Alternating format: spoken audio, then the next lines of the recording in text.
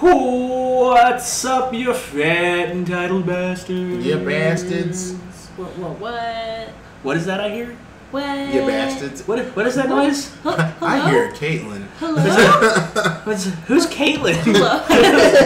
Where's Caitlin? So we're gonna do a special blowout bonanza. We are currently in Durham at Caitlin's house. The bullshitty. The bullshitty. The bullshitty, yeah. You see? The bullshit-y? Bullshitty. So. Bull City, clearly. That's a new.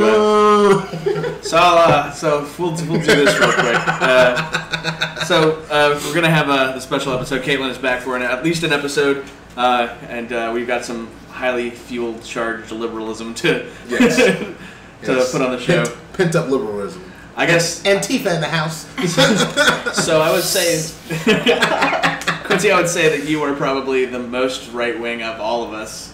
True. I would say that you're probably the most left wing. Makes sense. And I am essentially the atheist of politics. Like, I don't like any of you.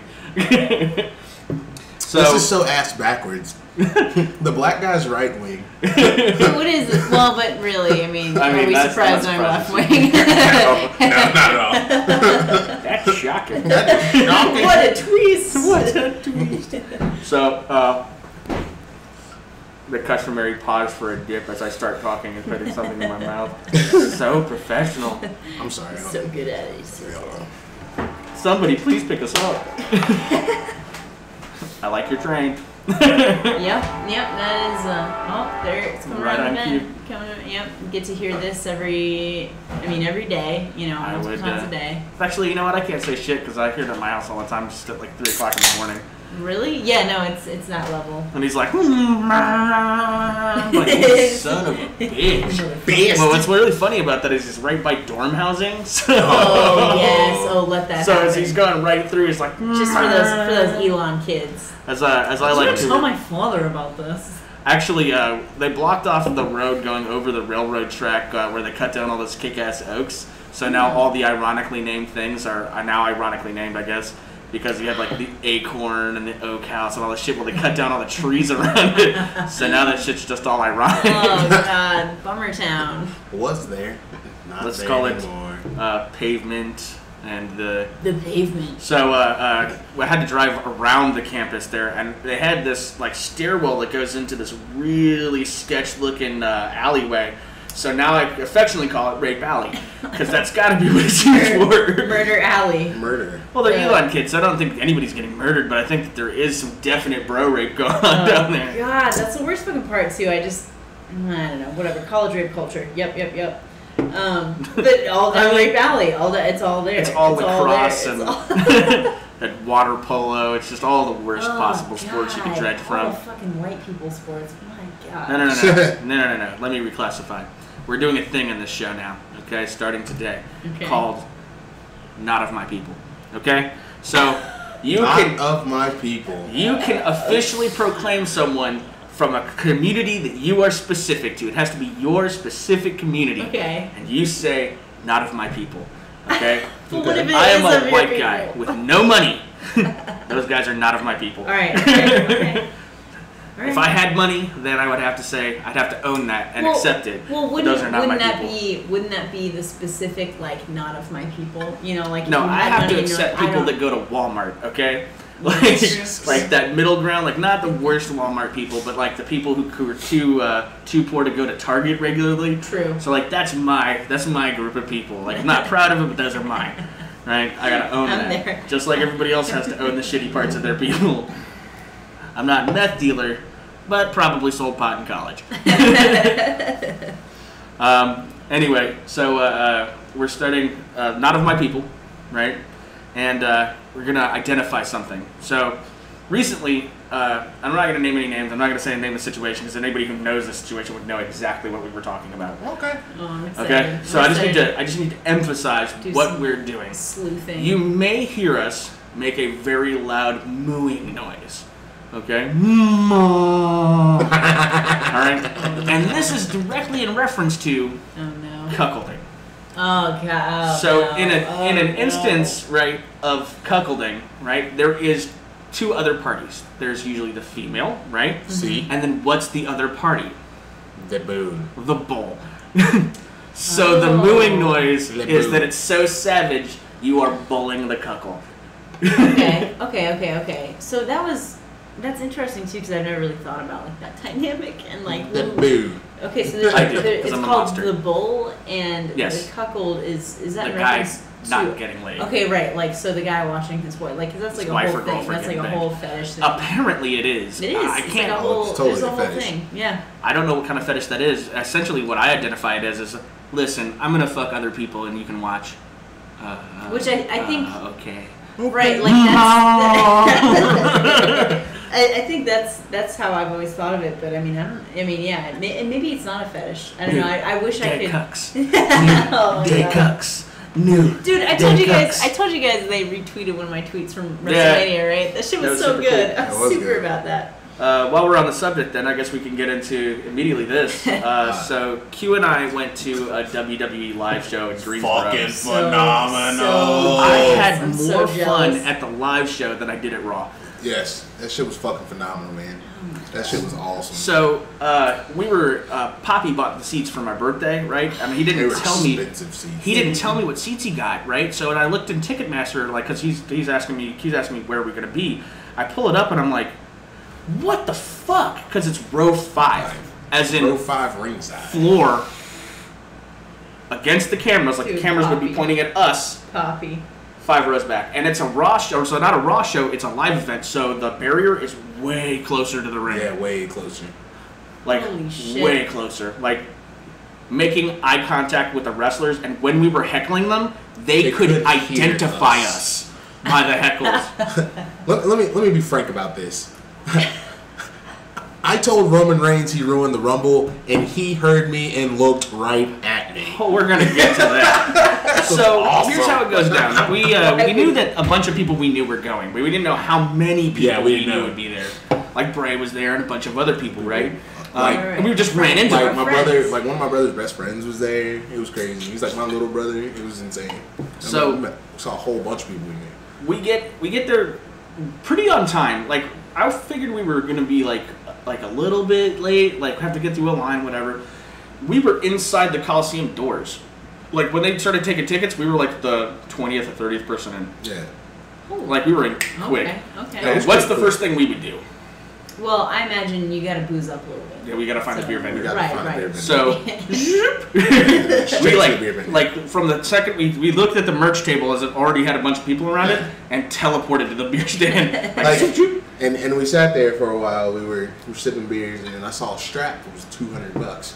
And we literally, for about an Like a hour title before belt. the show started, we're like, Oh. "Yo, we can go half in on the strap. You can borrow it one night. If I need it, I can borrow it." I'm sorry, I'm just imagining We're you thinking guys of all the- sharing a strap on, but that's fine. Whoa. No, okay, Dark. okay, I know that's my turn. But so That's so please dark. explain. I'm sorry. definitely the top. A strap. Jesus So a Christ. strap. So it's a belt, like a the belt. championship. Yeah, belt. it's like the red title belt, like the universal title is what it Pretty, was. that's pretty cool belt. And it was pretty dope looking. And we were thinking of all the practical things we could do, like the legitimate reasons to buy this belt. What were? Do you remember any of the reasons you came up with? One was Going to hook up with someone, walking in with the strap. strap. Right? Oh my God. One was Fuck. we could take it to work. I mean, that's whoever's that's department got the most credit cards or something like that, they got the strap. Yeah. We're coming kinds of up with all stuff, kinds yeah. of stupid stuff. None of it made any sense. No, so that's it didn't. ultimately why we couldn't justify spending $200 No. on a I belt. mean, 100 each, for the belt. It's not I mean, that's where we started validating. It got dangerously close. It So when I got was saying real close. on a mature level, thinking back on it, we were absurdly close to purchasing this Absurdly close belt. to purchasing a belt. Unreasonably close to purchasing this I belt. also thought about throwing in another 75 and getting a Money in the Bank. Because there was a briefcase with Money in the Bank on Oh. it. Like I That's thought a missed about it. opportunity. And it was, No, it we can was, look but that it stuff up on the wasn't. internet. It was, but It it was wasn't. smart not to. So, we get they're tall boys. So we found the tall boy vendor, right? And because of where we are with the WWE event, they don't allow bottles or cans there, just for obvious reasons. So we can't throw them at the wrestler because if we had them, we totally would have. So we go down to go check out the seats, and by the time, like, I'm geeking out the whole card right there. I mean, like, I'm a huge wrestling fan, so I'm wearing a wrestling shirt now. Bullet Club, baby. Too sweet. Too sweet. Biz quiz for life. So, I probably drink like 2 or 3 of these things before we ever even sit down, right? I had about 2 and when I tell you that the crowd, like, you forget the crowd that goes to a wrestling event, right? Yeah. And we have to accept that we are that crowd. Like, so they're all like us. So they are of your people. They are our people. But like, they're all big dudes, like tall, large, heavy set. Like, I think I saw a 7-foot dude that kind of looked like Andre the Giant, but a black version, and he was carrying a fucking strap. You know what I'm saying? We saw Jeremy's roommate. He ain't small either. He ain't small. He makes Quincy look tiny. Yeah, he made me look little. That's fucking okay. Wow. He made me look like a dwarf. So we go upstairs and we decide we're gonna people watch, right? Because it's a fucking wrestling event. It's a fucking wrestling event, so it's awesome. I'm wearing a Young Buck shirt and a Bullet Club hat. And so I'm that asshole. I'm the special asshole. Kind of asshole that wears fucking Ring of Honor gear to a fucking WWE event. What a dick. I had people walking around like throwing me the too sweet. And he wasn't the only one rocking it though, man. There was a couple people. You could pick out the wrestling marks for sure. And we all noticed each other. Like every time, like I walked by a guy who had a Young Bucks versus the Hardy shirt. He saw my super kick to death shirt, and we too sweeted each other. The best part was that we were actually sitting behind. Like, we didn't even know this dude. This dude, he looked so uppity. He had a jacket on. He had his daughter come in. His daughter had a Balor Club sign on one side, and then she had a Hugger section sign on the other side. Bailey right? sign. And we're rowdy as fuck. Like, I don't care who's around us. There's a kid and his mom. There's this little girl and his dad. And there's these 2 dudes next to us. 2 dudes behind us. There's 2 dudes in our row that's rowdy as hell, cussing, all kinds of shit. Like, we were did not care. So this dude who's real uppity, right? He goes over to the section, right? And he like looks around because he's got his it's like a sweat jacket or something, like a sweatsuit. Like one of those North Face kind of like jackets. And he kind of like looks around for a second, and he takes his shirt off, right? And he's wearing a Samoa Joe shirt underneath it. We're like, he's a mark. He's got the only Samoa Joe shirt in the house. And the funny thing was, he didn't peel it off. Like Finn Balor came out, and his daughter was holding up her son, and I'll let him get to that part when Finn Balor comes out because that shit was pretty cool. I'll also show you some videos because we got crazy videos, which you're not supposed to fucking take videos. I mean, he wasn't even quiet about it either. He's like, didn't give a fuck. Didn't care. But either way. But he tells her, like, oh, honey, you need to put your poster down. Matt pat on the shoulders like, Bailey's getting ready to come out. She can hold her poster up all she wants to. Let her stand on the chair. Let her stand on the chair. Let her be as rowdy as possible. So Bailey comes out, right? Yeah. And she gets on her chair. She starts waving the sign around. Well, Quincy and I from behind her start doing like pointing at the sign and like I was like Bailey. And so Quincy screams Bailey, and she looks over and she sees the sign. Sees the sign. Dude. You tell it. And this is probably the coolest part. I'm not joking, but it was probably the coolest part of the night. I think it's like Bailey sees the sign, right, and she sees me pointing at it and whatnot, and she points at the girl and was like. And then gives her like one of those hug things. Aww. Cool shit ever. And so the match ends, right? The match ends, and they like to make rounds around the barricade. Yeah. She stops at our barricade, tells everybody to do this, and throws the little girl a wristband. So she's like parting the crowd to get this little. So she takes off her wristband and throws it to the little girl. Oh my god. And she's in a Bailey Bailey shirt. She's got the sign. She had like the streamers. Yeah, like it was cool. It was like we had to like sure she got it because like we were gonna go jump the people in front of her. She didn't get it. Dude, like did she get it? Did she get it? And she like holds it up like oh my god. It was crazy. That was cool. Is so hard. That was one of those moments for like she couldn't have been like 13, but like she's gonna be a wrestling fan for life, and her favorite wrestler just threw her a piece of article of her clothing. Like directly to her and gave her a hug. Well, right, like just to part the crowd and be like, hey, yes, that's it was fucking badass. awesome. So Gallows and Anderson come out, and I like those guys because they're Carl Anderson is a Machine Gun Anderson. Okay. He's the guy who invented the Bullet Club. Okay. Yeah. Okay. Right? Okay. And so those guys were the Bullet Club over there. But they started the Bullet Club with another guy, Finn Balor. Yeah. And Also so- known as Prince Devitt. Prince Devitt, right? And so as soon as their music hit, I turn around my hat, right? Yeah. Because I always wear my hat backwards, but I was wearing the Bullet Club hat, right? And so Gallows and Anderson, they don't see anybody. They're just healing out and just doing their thing, right? Yeah. So Finn Balor hits, and he comes out. He's just like in high energy. It's so cool, right? And he did his little pose on like our side of the ring. It shit looks so Like good. just so cool, man. It's so cool. And so the girl's got her sign up, and it's got the Balor Club on it, right? Yeah. And he looks over and he sees my hat, right? And I throw up a 2-sweet. This guy walks to the edges of the rope, looks me right in the face, and throws the 2-sweet back at me. Oh my god, what's It cool was shit? It was the the coolest shit coolest ever. shit. It was so cool. That's so Because he funny. looks at me, he just shakes his head, yes, smiles, and throws me the 2-sweet. That's so good. I mean, like that night was actually pretty cool. I was like mad we didn't get like the red arrow from Neville, but it was whatever. But you got to figure on a live show, which is weird because we did get a Swanton Bomb out of Jeff. We did get a Swanton Bomb out of Jeff. Which, by the way, we got a coup de grace out of Finn Balor. I called that too. Yeah, you did. You said we're gonna get a coup de grace tonight. I was like, okay. So the coup de grace is when he goes up on the top rope and he does a double leg chest stomp on the guy laying on the ground. Like it's rough. Like it's a cool move. Oh, it is pretty rough. So probably the coolest match of the entire night was the first match we got. Oh yeah. And so that's for the World Tag Team Championships. The thing you got to know about a live show is that the title never changes hands at a live show. So you know who's going to win. But the match was baller. So the first music to hit, right? We're sitting there and shit. All of a sudden you hear, it's Enzo and Cass. Cass come out. And we lose our shit.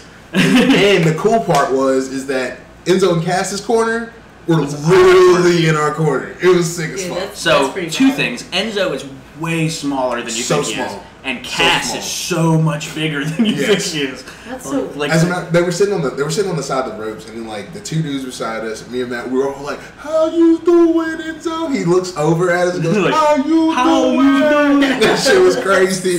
So we got to do the whole thing. It was like, "My name is Enzo Amore."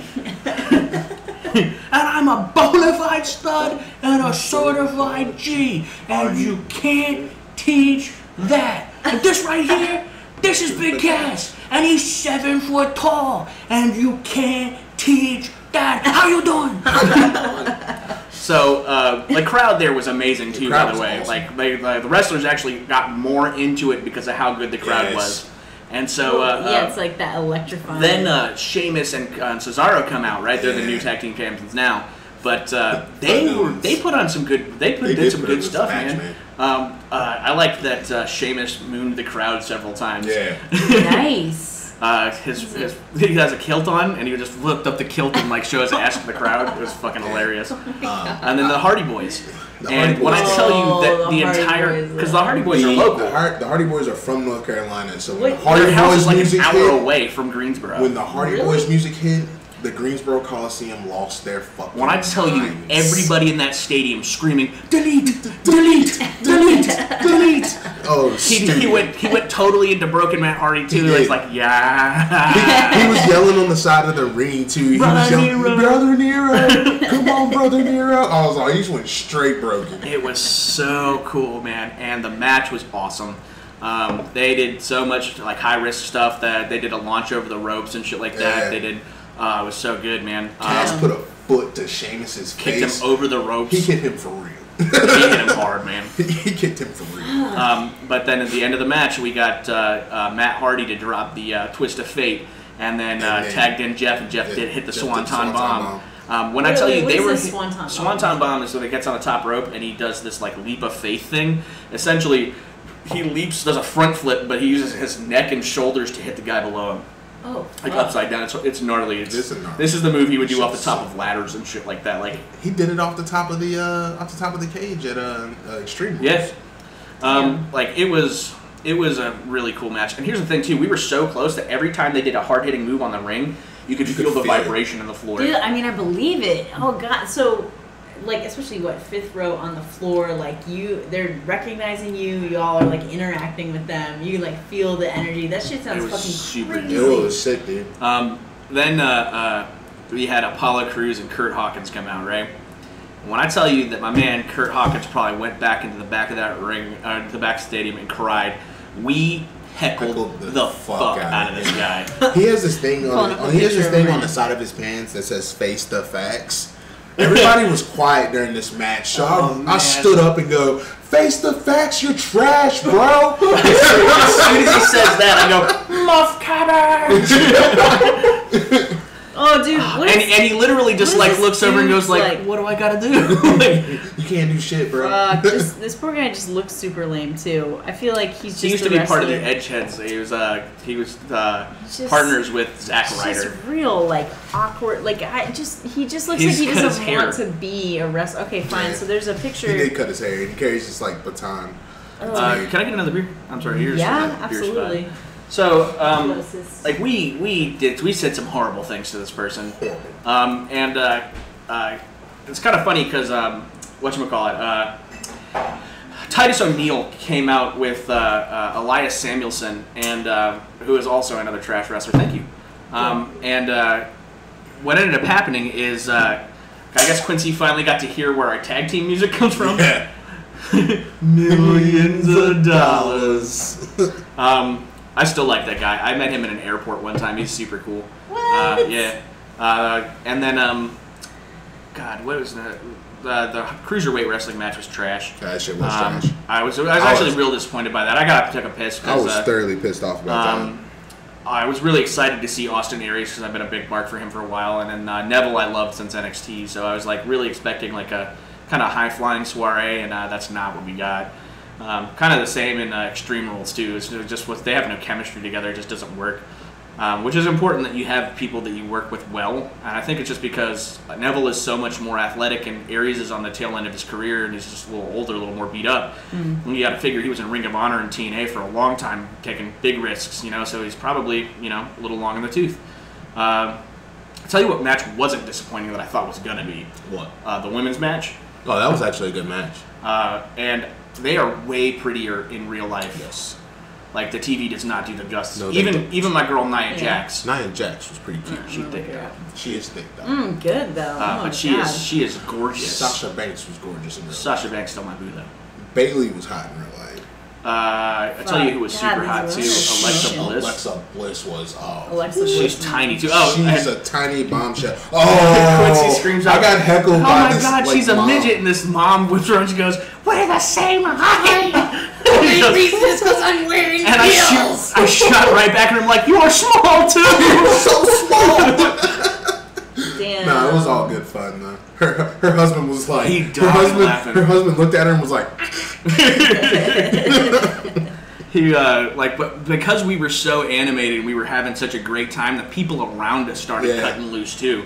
Like, the dad in front of us started having a lot of fun too. Like, everybody around us started getting like I said, it. like there was a mom and her son, right? And she was a Roman Reigns fan. He had John Cena stuff on. When Roman Reigns came out, I was like, he's trash. She was like, hey. He was like, Mom, no, he's trash. You're trash, Roman Reigns. So the main event is Roman Reigns versus Bray Wyatt. Yeah. Right? So Bray Wyatt comes out first, right? And so the thing that you do when Bray Wyatt's music hits is you turn on the flashlight to your phone, and you're the stars in the night sky. And so we're all singing. The whole crowd is doing the flashlights, and they're all singing the song "Catching Flies." It was cool as hell. In his mouth. Right. So as soon as the music stops, right. What's cool with Bray Wyatt is that he wasn't like really in character. So he was, because everybody was really into it, he was smiling, he was like, saying what's up to the crowd, and I scream at him, "Ear of Worlds!" And he looks right at us and smiles and gets the heads like that. So many people were doing it in the crowd, he was just like... He's fatter than he looks on TV. He is fatter than he looks on TV. But it's amazing how athletic he is for being so big, man. And then Roman Reigns hits, and we boo the fuck out of him. Everybody booed Roman Reigns. So like, it was a mixture. As soon as the crowd quieted down a little bit, I screamed out, "Boo!" "Do this, man!" And it's like, that just got me even more hype. And so that's when Quincy loses his fucking mind.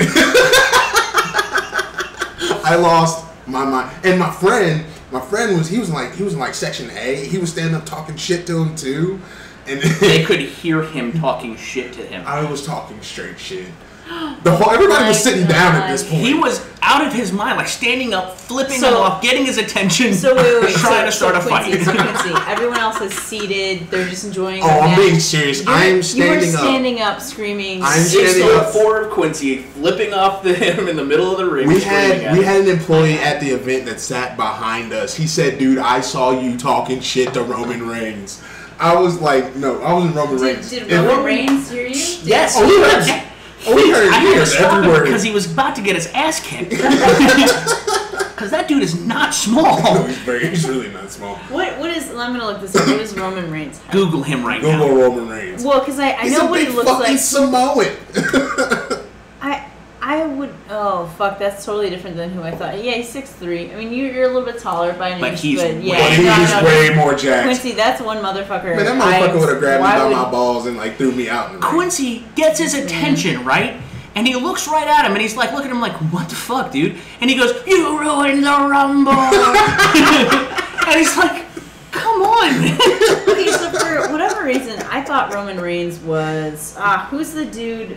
So I feel like I'm describing like a number of different wrestlers right now. Roman Reigns hates me for the rest of his life. He's smaller. He has like black hair on one side. Seth Rollins. Seth, what is it? Seth Rollins. Is who you're talking about. That's what I thought. That's what I thought you were talking. Because yeah, this little candy ass motherfucker, like Seth Rollins, was amazing. It was what amazing. really? In real life, he was awesome. Okay. So then the match gets interrupted because Samoa Joe comes out, and we all because the dude in front of us, remember, he's wearing a Samoa Joe shirt, right? And we're huge Samoa Joe fans. Yes. And so as soon as his music, dun, dun, dun, dun, dun, dun, we're like, Joe's gonna kill you. The only section that's doing it. And we started it, and the dad got all excited, and he's like, Joe's gonna. We accidentally left him hanging on one of them. He's like, Joe's gonna. Oh, come on, guys. Yeah, he was into it. Like, sorry, bro. And then Seth Rollins comes out, and it was great, man. And then the match ended, and everybody kind of hung out for a second, and I took this opportunity to take my drunk ass to go take a piss, because I had drinking essentially 12 tall boys during this operation, and was pretty jacked. Yeah. That was a dope night. It was dope. Favorite part of the night? My favorite part of the night? Yeah. Definitely talking shit to Roman Reigns. This shit was awesome. That man is much bigger than I thought he was. Even just mental perception. Like, I can't even imagine how big he is. Also, Quincy, are you playing with a cat toy right now? Is that what's happening here? I am playing with a cat toy. Mine was definitely getting too sweeted by Finn Balor. That was that's like a huge life moment. I'm never gonna forget that. I'm sorry. Let me take that back. Direct acknowledgement. Getting that girl direct acknowledgement by Bayley was probably the favorite part of the night. I mean, that gave me some goosebumps. I'm actually really proud of that. Like, I had goosebumps cool, just like hearing y'all describe that. I was like, wow, that's pretty beautiful. Like going there, you don't think that kind of shit's gonna happen, but that shit happened. That shit was cool. And I can't help but think that our direct intervention with that dad ended up being as a matter of fact why she got that band. Matt had been talking about going to ROH, and we hadn't talked about it at all at that wrestling match. He turned to us and said, "You guys going to ROH in Charlotte?" The dad. What? Dude. He's a mark, man. He was a mark. He was because we had everybody around us. We all clicked, had so much fun, just interacting with you. It was probably the most fun I've ever had. The dude and his dad besides you was cool as hell. Yeah. And they were kind of yelling with us and heckling and shit. His dad was cracking the fuck up when I was fucking talking shit. Everything we were doing, they were losing their shit. The people around us could not believe the shit we were doing. Sounds like an average day with the two of you, though. Unfortunately, we should never.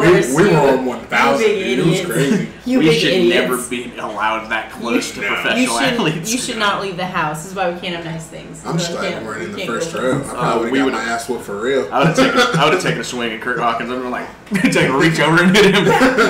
Quit wrestling, you're terrible. Roman Reigns probably would have hopped out the ring. He probably would have gotten in my face. That would have been awesome, though. You were too drunk. You would have hit him. Oh, would I? You would have smacked him, yeah. I had to calm him down. I had to rib him 6 times to get him God, fucking stop. I need to Yo, how cool would it have been if I just mushed Roman Reigns? I don't think that would have happened. Yeah, No. it probably would have been a little different. I probably would have got mushed. He would've- I was drunk as shit. He would have given you that Superman punch, and then he would have turned to me, and I would have gotten a spear just by proxy. From the top room. No.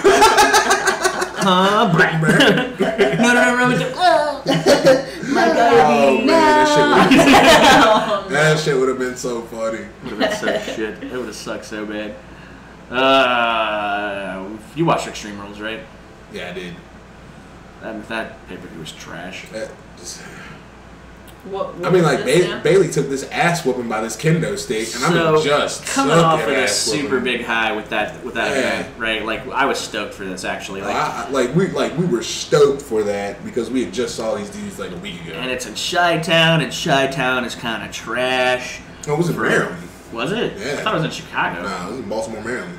Well, Baltimore sucks because that crowd was trash. So the cage match for the tag team titles was pretty cool. I don't hate Cesaro and Sheamus, so I'm kind of okay with them winning. Plus, it comes right out. The reason they lost it was because Matt Hardy's kid's about to be born, so they had to take the strap off him because he'd been gone for a couple weeks. I was hoping they were gonna like come back broken for it or something. The main event's really good. The main event was really good. It was Seth Rollins, Roman Reigns, Samoa Joe, Bray Wyatt, and an Extreme Rules match. And who am I missing? Balor? Finn Balor? Balor. It was great, man. No, There was that a was bunch awesome. of. We got a spear out of that. We got a Superman punch. Here's the part that We got a pisses me coup de off. grace, and Samoa Joe put somebody to sleep.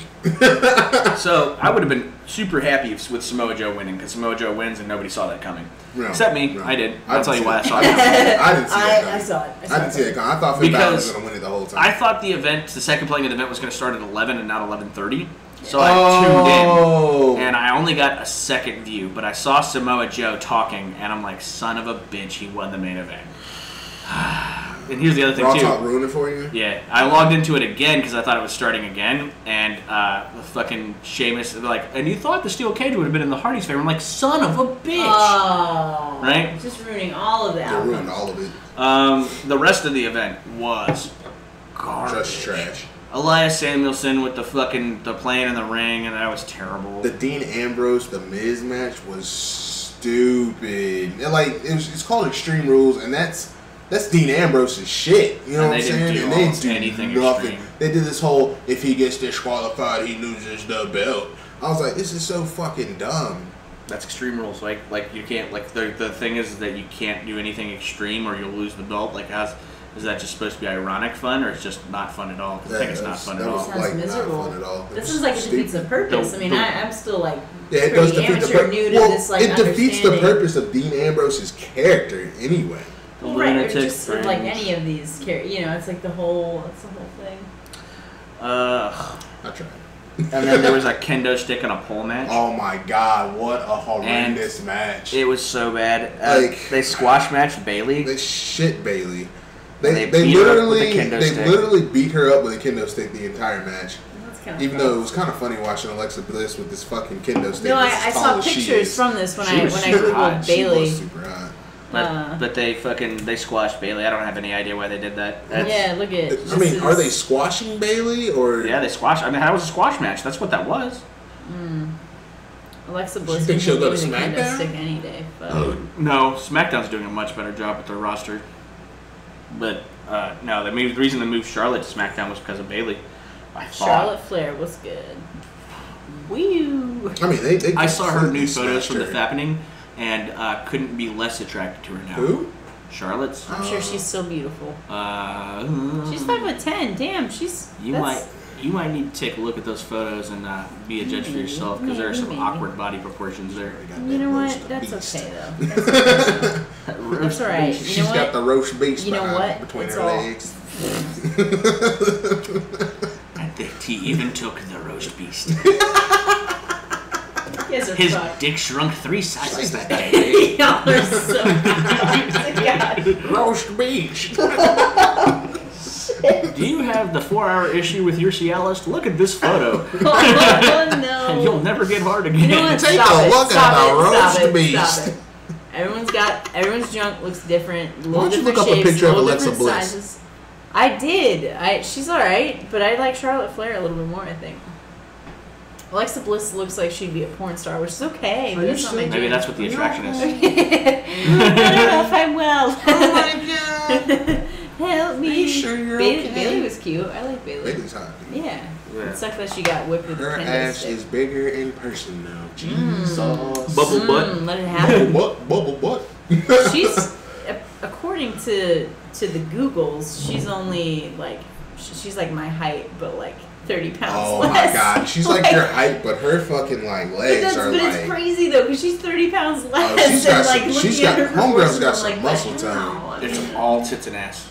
ugh. It is like That's- homegirl's got muscle tone. And she like, does it's not a she joke. does hard work trying to keep those things hidden, but they are gigantic. They are amazing looking. I believe it. I mean, She's- yeah, she seems. But she's the only one that's smart, so you'll like never find her on a fappening page or anything Nope. like that. Yeah, Nope. Like, And she's, I'm actually kind of proud of her. I'm And like, she's- you know what? Right, Good you're for like, you. you know what? and Yeah, she's that- Finn Balor's girlfriend. Not anymore. Oh, they broke up? Apparently they're never together. You know who he is banging? What? What is the wildest, most attractive chick on any of those shows? Hold up. Because you're thinking in the wrong place already. I can tell. Is he? Who? Who's the chick? Who? That was in the triple. That was in the tag team. No, with she's Kathy not a Kelly? wrestler. Oh, Kathy she's Kelly? not a Or is it- wrestler. No, I don't know. You know that super hot Spanish chick from the does the interviews? That's his girlfriend. What's her name? Bae, Arbe, like the chick who's so amazingly That- attractive. that That's his chick? girlfriend. That chick. That chick. How did? Jesus. Because now I'm consulting the internet here, and Oh, my bad. I'm sorry. I just gotta say this. Going to that event, you know the chick that comes out on Raw, and not on SmackDown, but on Raw, and she's like, and this match is for one fall, right? Amazing. That chick gets no play on TV. She's hotter than most of the divas. Her ass is in practically proportioned. It's just do we know her name? ridiculous. Because I just want I don't even know her name. I don't care. Just Shit. what? I was like, that's like she insane. comes out and we're just like, who the fuck is that? And then she starts talking. We're like, that's who that is. Like, have my children, please. Please have them, please, please. You know who you never want to have your children? Who? Roast beach. Fuck off. West Virginia mountain boys. Oh no, you know you don't. What is it? West Virginia. Oh man, so we went forward around for my homeboy's bachelor party thing, and fucking like we go to this gas station because everything's like ATV friendly. You can ride your ATVs around the gas That's the most station. West Virginia Fucking thing I've West ever heard. Virginia. It's so West Virginia, right? It's all It's all like, I didn't know ATV friendly was like a term So for we're the joking. road. So we're joking the whole way up there, and we're like, "Oh, dude, we're gonna get some girl to beg you from like West Virginia. She ain't got no teeth. She's probably a meth head. Whatever." We're walking to the gas station. Mind you, this gas station is called the Crazy Horse 2. God damn it. Yes. Yes. It was called the Crazy Horse 2. The West Virginia strip club / gas station / Tiger Care Center. Yes. That's hot dogs in town. The Crazy That's Horse 2. so They got a right. buffet. Oh, no. They got a buffet for sure. No. Didn't have a buffet, but what they did have was Hunt's Brothers Pizza, which is just as country. What the fuck? What? Hunt the Brothers actual Pizza. fuck? Is it like the one where there's one like sad Hispanic guy in the back who No, it was like puts it in an it was Are you actually taking it out of the freezer? it was and actually putting like it in the oven, old like it was Bummer Town? actually like the old like grandma white lady that can actually make really good like breakfast biscuits in the morning. That I just kinda lady. imagine that they put it in tinfoil and they slide it under the heat lamp and there it stays till it sells. No, It could no. sell in 10 minutes or it could sell in 30 They days. actually make it fresh. Not a joke, but either way, fuck that. So we walk into the gas station. We walk to the gas station. Everything I just described about a West Virginia mountain shit just comes out behind the counter, and I'm like, oh my god, no. Funny shit ever. Yeah, please describe Hey what girl, y'all gonna ride the mud holes today? I was the like, mud holes. we not riding no mud holes with you, bitch. Hey, Daddy. Hey, Daddy. You gonna run in the mud holes today? I can't imagine Oh, it was so the funny. human petri dish.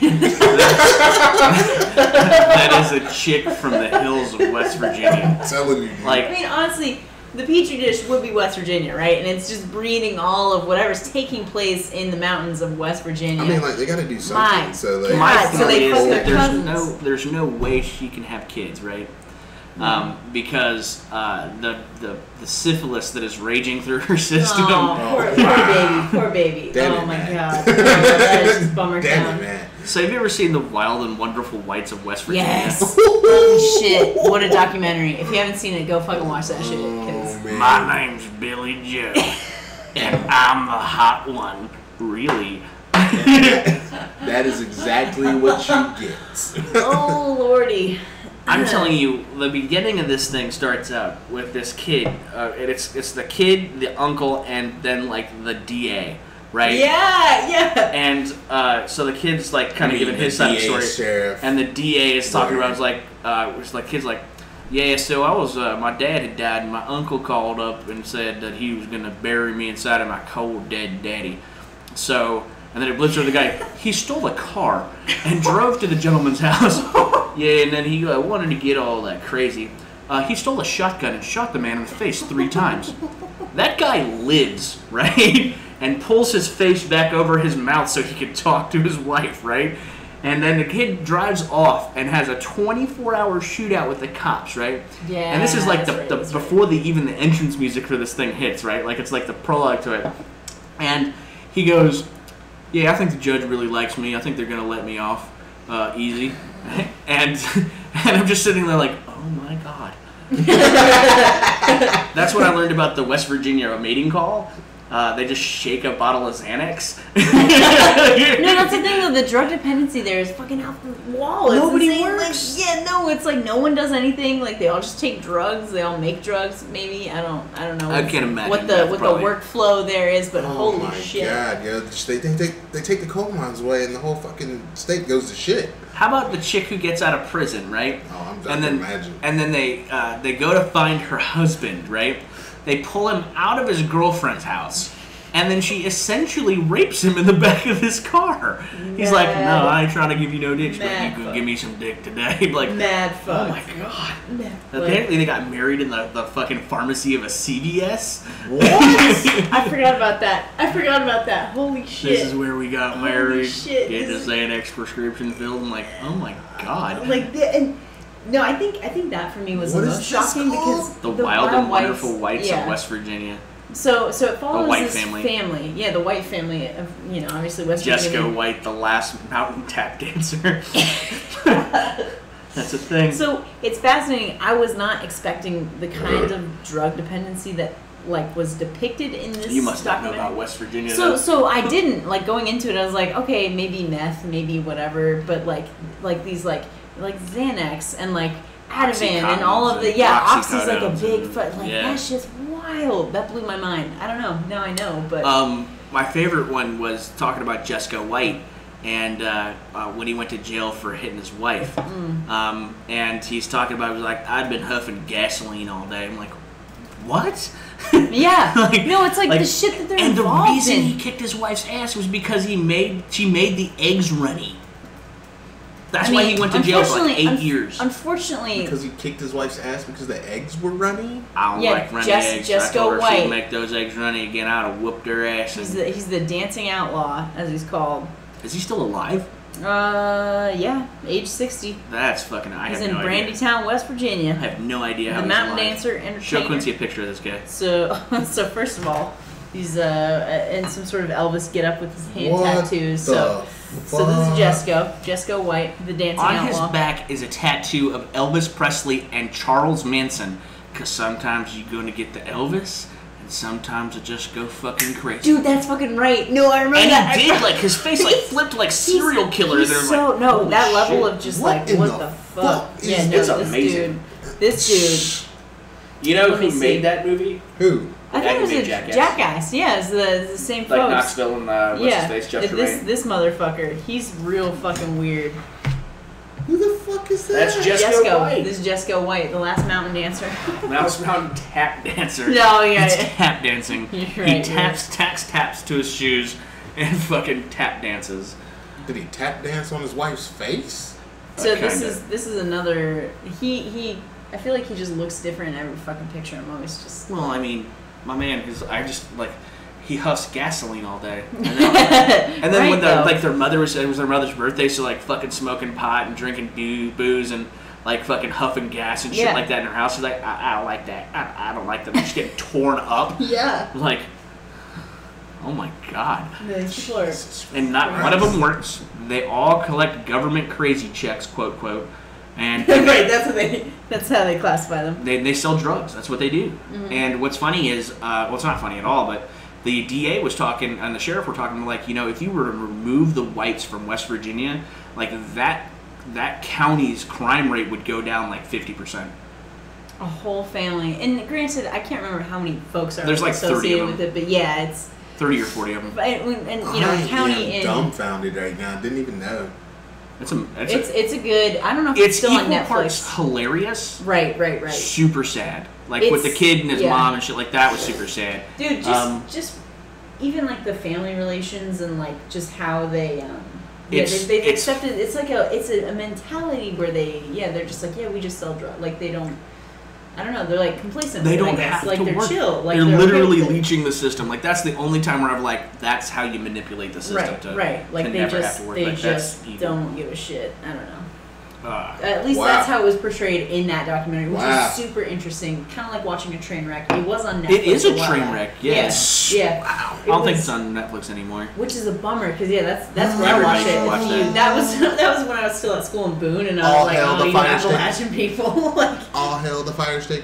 I don't know if you'll find it on the Fire Stick, to be honest. I bet y'all be able to find it. We'll find it. Fucking Cody. I'll find it. Throwback to when everyone comes in buying fucking still dirty. No, they still do, dude. I believe it. That hasn't stopped. I'm gonna put Cody on this Fire Stick, y'all. My favorite is when they get upset that we only sell them 2 per day. Like 2 per person per day? 2 for 3. It went down to 2 from 3. Okay, well, so there was a time though where we didn't have a limit on it, and people would come in and buy like 10 at a time. Do you remember that? And that was that makes sense. But since the limit's gone on, we haven't run out. That's good because we were always fucking. Because it's a huge hassle to drive every day to Best Buy to buy 2 Fire Sticks. And you can't sell that shit for $70. If you buy that shit online for $70, first of all, if you buy one from online because it's cracked, you're a fucking moron. Right? You're just a fucking retard. Like, they were going for $130 at one point. I look at the people, though, who come in and think they're going to, like, flip this and turn this into, like, a profit. And I'm like, like, you must be dealing with even dumber people. Do you know, like, I can do the same thing you're about to do in 5 minutes? Not even 10. I'm talking about 5. That and Exodus and any other program you want to download. You do it in 10 minutes. 10 minutes. Yeah. It's like, well, I don't want to mess it up. Like, if you mess it up, then you just put the repository back in correctly. You don't have to delete the old one. You just put the new one in correctly.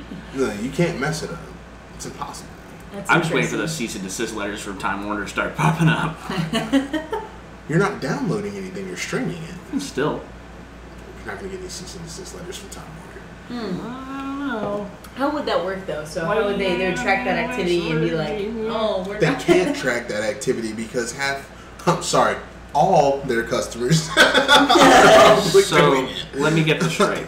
You think that an agency can't track your internet activity? Especially the ones who I'm sorry. Provide it and mark it up like 300 fucking percent. I'm sorry. How long has this fiasco been going on?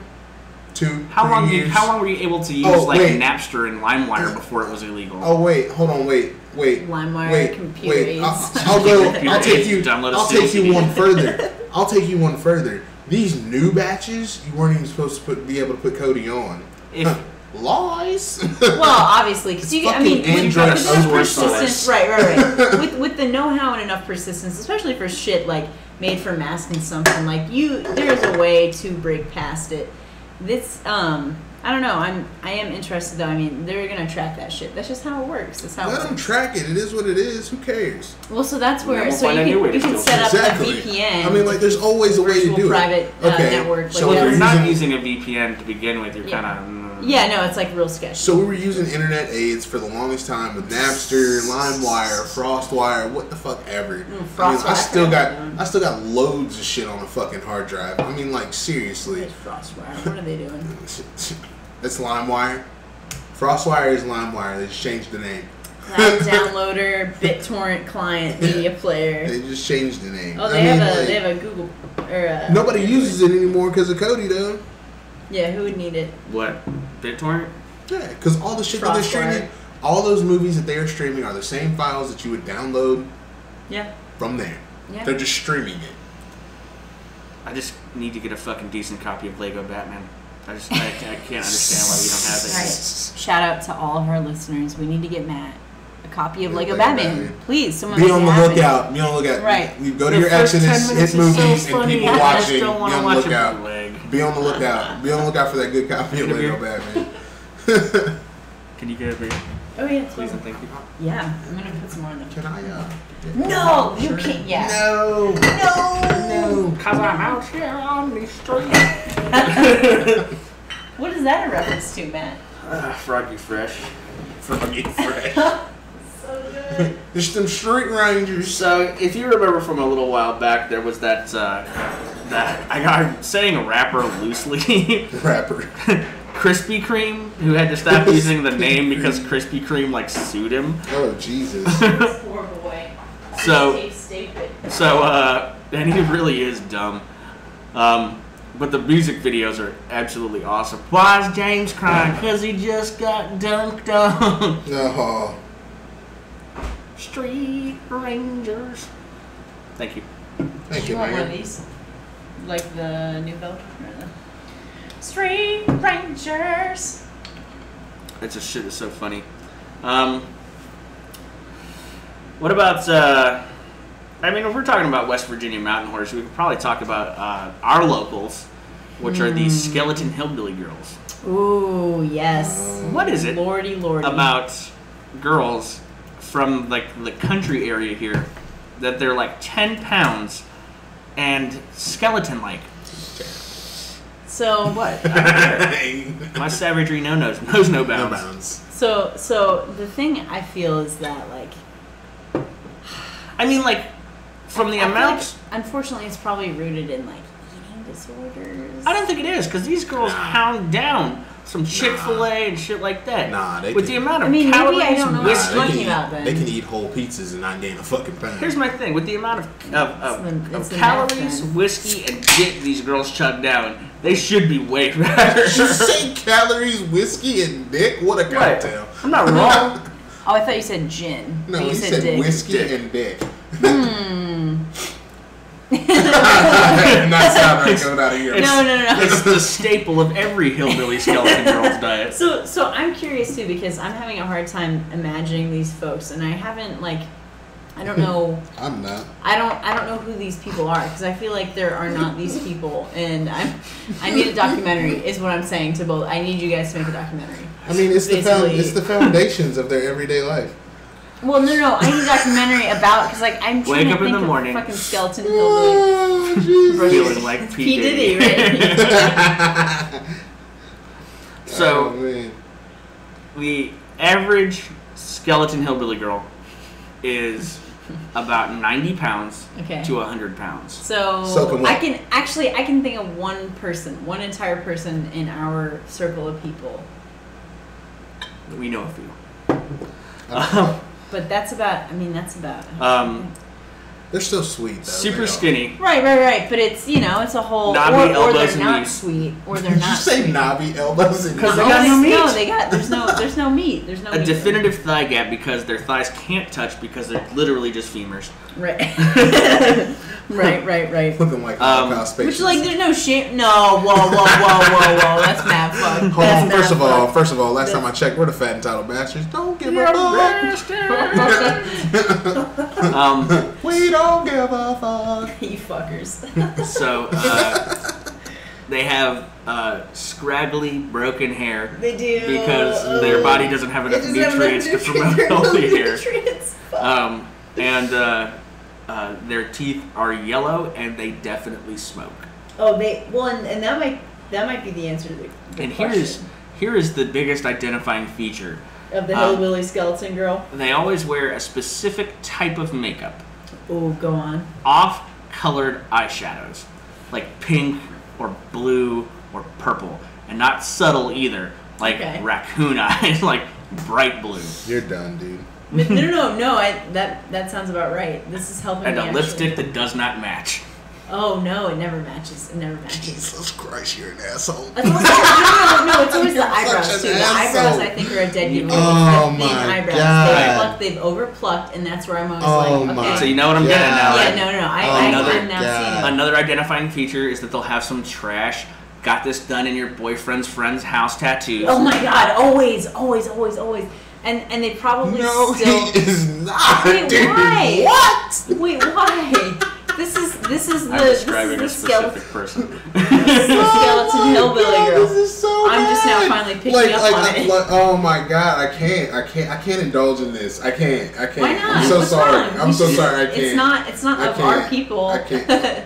It's okay. And, We're just It might not be of your people. and they use too much foundation to cover up meth scarring.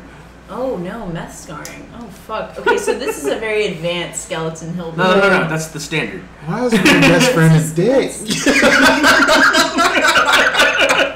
Why is he such a douche? Hold on, Quincy. I've got a question for you. Oh, don't. Please don't Are you trying to ask. get with the skeleton hillbilly? Oh, hell no. Roast beast. Oh, hell no. Not even roast beast. Just look out for all that foundation. I'm so sorry. Do you have any idea as to who you'll date? Oh my God, no, absolutely not. Are you sure? Are you sure about I'm that? 100% Because I'm positive. getting the impression that Quincy is really interested in a skeleton hillbilly girl. Jesus Christ, Caitlin. It's okay. Hey, you know what? You love who you love, Quincy. Like, it's all right. Caitlin, this girl is so skinny. Like, it would be assault. Can I? It would be assault. You would see your dick. It would be fucking assault. It would be assault. It would totally be alien. It'd just be like. No, you see like the whole thing. Yeah, it'd just be dumb, dude. Oh, man. I shouldn't be laughing at that. I should would go in sorry. and be like in her throat. You know, she'd be like, oh, I'm so sorry. I'm so sorry.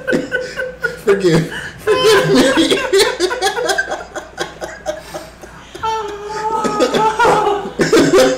I'm not laughing. That's right. That's bad fun. I'm not laughing at that. It'll be so bad. Oh man. Please stop. You're getting me on. All right. Okay. So no skeleton hillbilly girls for Quincy. No. It's gonna be assault. No, it would straight be assault. And I would definitely go to jail. Ma'am, how'd you get this weird bruising in your esophagus? Her esophagus direction grew it at 3 comes sizes that day. like they'd use a rape kit. No. They'd have to use it over her whole body. It'd just be done. No, It would just be fuck. done. It would just be done. Oh my god. Alright, I'm an asshole. It would just be done. Oh jeez. Hey, you started it. I did. No, I did. I took it to that level. You let the tiger out of the cage. The tiger is most dangerous when it's backed into a corner. Yes. And you backed me into that corner. So sorry. Lordy. Jesus. That segment turned out way better than I thought it would. Yes, it did. Oh man. Should we take a break? We can. Yeah, sure. You guys won't notice shit, but we're gonna pause it. So what's going on now is we got a little off topic and distracted. We're just talking about how I use Grubhub adamantly. In fact, I got a pretty good rule that if I have to talk to a person to order food, there's a pretty good chance I'm not ordering from there. With the exception of like Reno's, because their Philly cheesesteaks are so good. Dude, by the way, these guys when they make their Philly cheesesteaks, it's the standard like onions, pickles, peppers, and steak. I don't ever get peppers because I fucking hate peppers. But it's not like they're like green peppers. I fucking hate bell pepper. And everybody that does it does way too much of it. So the issue that has arisen is that I order takeout so often that the delivery drivers all know who I am. And I usually tip like $5 because here's the thing, man. If you were to go to a restaurant and sit down, right, you're going to have to tip 15% for hospitality, right? That's just, if you're not a douchebag, that you do. Even if you have shitty service, you should still tip like 5%, right? Because that's these people's livelihoods. They make like $1 an hour, you know? But a delivery driver gets hosed, like literally like get $1, $2 tip, whatever. So if you slip that person like a $5, right, they like you. because fucking I get it. You have to use your own gas. You drive to this fucking place like it's a hassle to delivery, and I feel like if more places were inclined to deliver, you could get some more dope shit to your house. Right now, I only really have 3 options via Grubhub, but they're very distinct options. So, like, I got Mike's Deli, which is it's a New Jersey deli, and they do like Taylor ham pork roll sandwiches, and steak burgers, and all kinds of crazy shit. Man, sandwiches are great.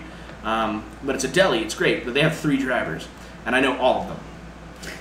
There's the dude who pretty much just wants to get in and out, like that guy. There's the lady who knows me very well. She likes the dogs. And then there's the girl who drives like this super dope-ass Charger, and she loves the little dogs. So like Kilby is a celebrity over there. Oh. And now Loki is too because he's a fucking maniac. Because he's little. Then the Domino's guy knows me by name, Wesley. And then I actually... Shout out to Wesley. I got an Indian restaurant that'll deliver to my house now, and it's a Bowl and Nan is what it's called, and it's super dope. Like I didn't know I liked Indian food that much. I'm so jealous that you have an Indian place that delivers to your house. Their curry's really good. Oh yeah, dude, like you find an authentic place. They have momo, and the momo's all like it's like chicken momo with like it comes with like this weird curry dipping sauce. It's like a Indian pot sticker. That's not even fair. Then, so I love tandoori chicken, but they have the tandoori chicken, and then they actually make like tandoori nuggets, which is really good. They call it chicken 65. It's pretty dope. And every time you order one, it comes with like the green cilantro lime dipping sauce deal. And then today I got these. So I got the chicken 65. I got some momo, and I got these.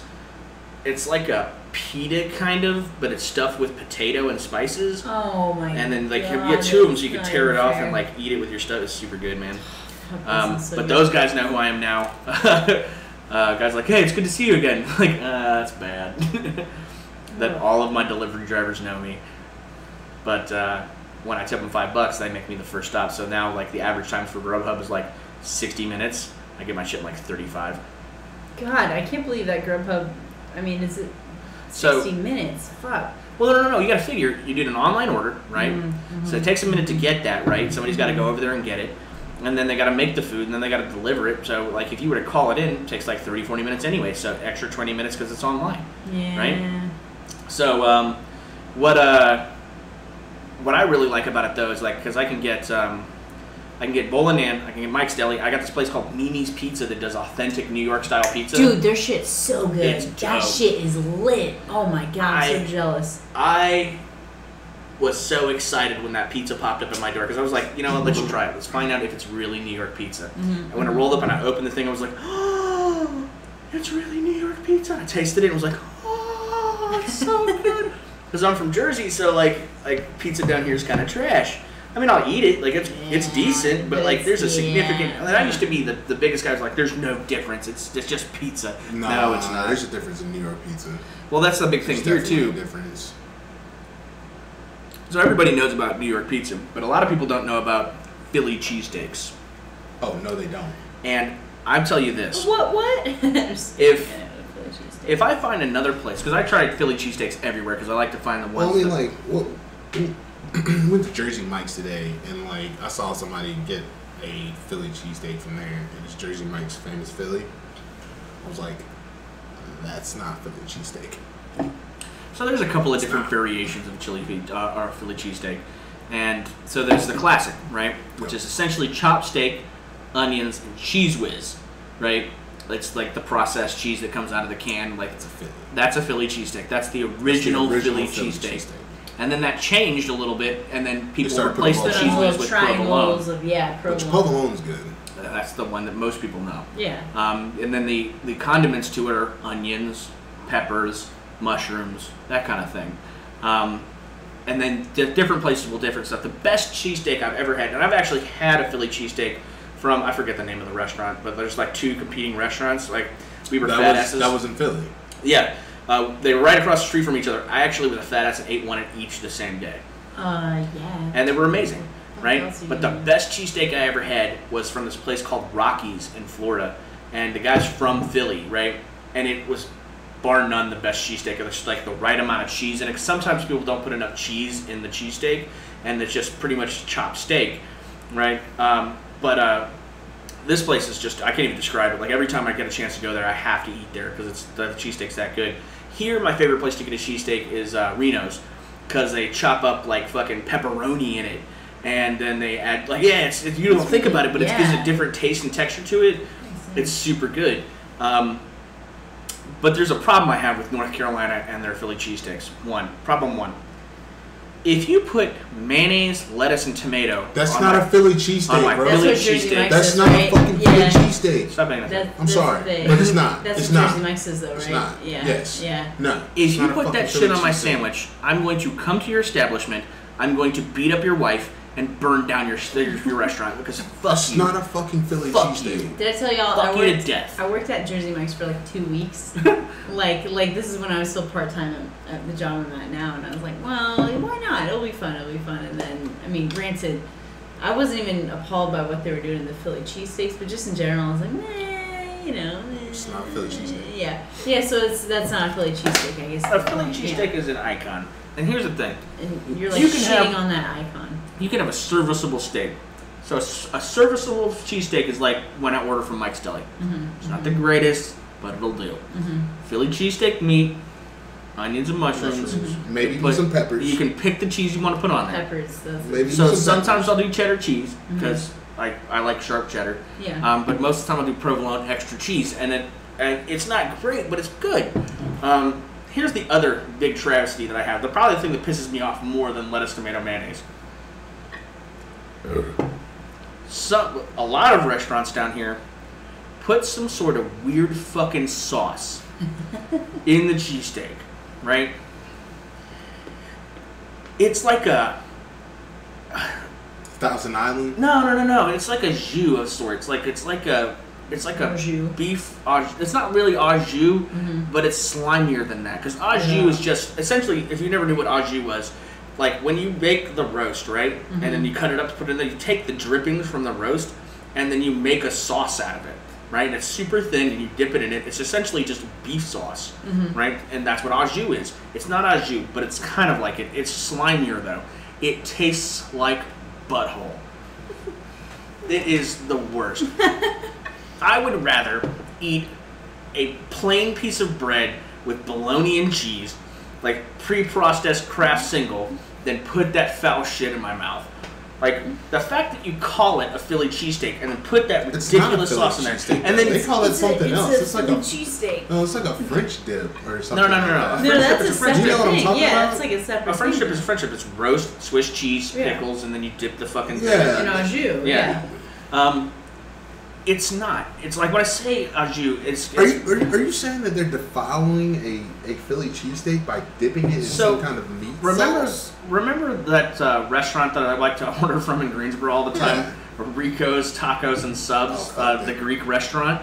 Nice. When I tell you that this restaurant, I can get shawarma, falafel, baklava, spaghetti and meatballs, pizza, a Philly cheesesteak, tacos, lamb gyros, lamb gyros, like good from the same place. Lamb gyros. Traditionally, all the Mediterranean. Like, traditionally, I get 3 chicken tacos and a lamb gyro, and I give 1 taco away because I try to spread the love. Because like if I like a place, I want it to be successful and keep doing it. Ignorance is bliss with that because I've never had a dude from the same country deliver my food there. And I mean, like, it's not like oh, I'm being racist, it's Hispanic dudes or whatever. I'm going to cash in my white privilege right there. Cha-ching. It's like an Eritrean dude shows up with the food, or it's like, you know, an Iranian guy shows up with the food. Or like whoever owns that restaurant has like the United Nations of delivery guys. Like it must be the most either the worst place to work or the most harmonious. Like we are the world, we are the people. Me not black Haitian. Me not black Haitian. But the food is dope. It's super good. But it's on West Market Street. And ignorance is bliss. I'm not driving out there. No. I don't ever want to see it because I assume it's filthy as shit. But if it tastes I don't have to look at it, which means ignorance is bliss. Because as a former pest control guy, I know. I know. But I don't know for sure right now. And that ignorance is keeping me right there. Like I was ordering from the Chinese joint up the street. One day, what we need to do is like let's say a weekday we're off or something. Run up to downtown Greensboro during lunch and hit the lunch trucks. So shit's I was a construction worker for a long time, and I ate out of a lunch truck for like 3 years. When I say never again, unless it's called Taco Bus, never again, I mean never again. I don't lunch truck. What was Taco Bus? Tell us about Taco Bus. Taco Bus? Taco Bus is the single greatest thing ever. It is a bus that parks and serves tacos. So describe. So have you had like other food truck tacos? Like what is that experience? No, I just like the thing about it is that I've seen the inside of enough food trucks to know that the maintenance on them is not great, and because they can't be pinned down, they're not held to the same like health standards. Yeah. So a lot of those things, and here's the thing: if you have a moving vehicle that has roaches, you have a huge problem. Oh my god! Ew. And so a lot of those trucks, you get the front-facing thing, but you never see the grill, and you never see and the staff looks kind of grimy most of the time.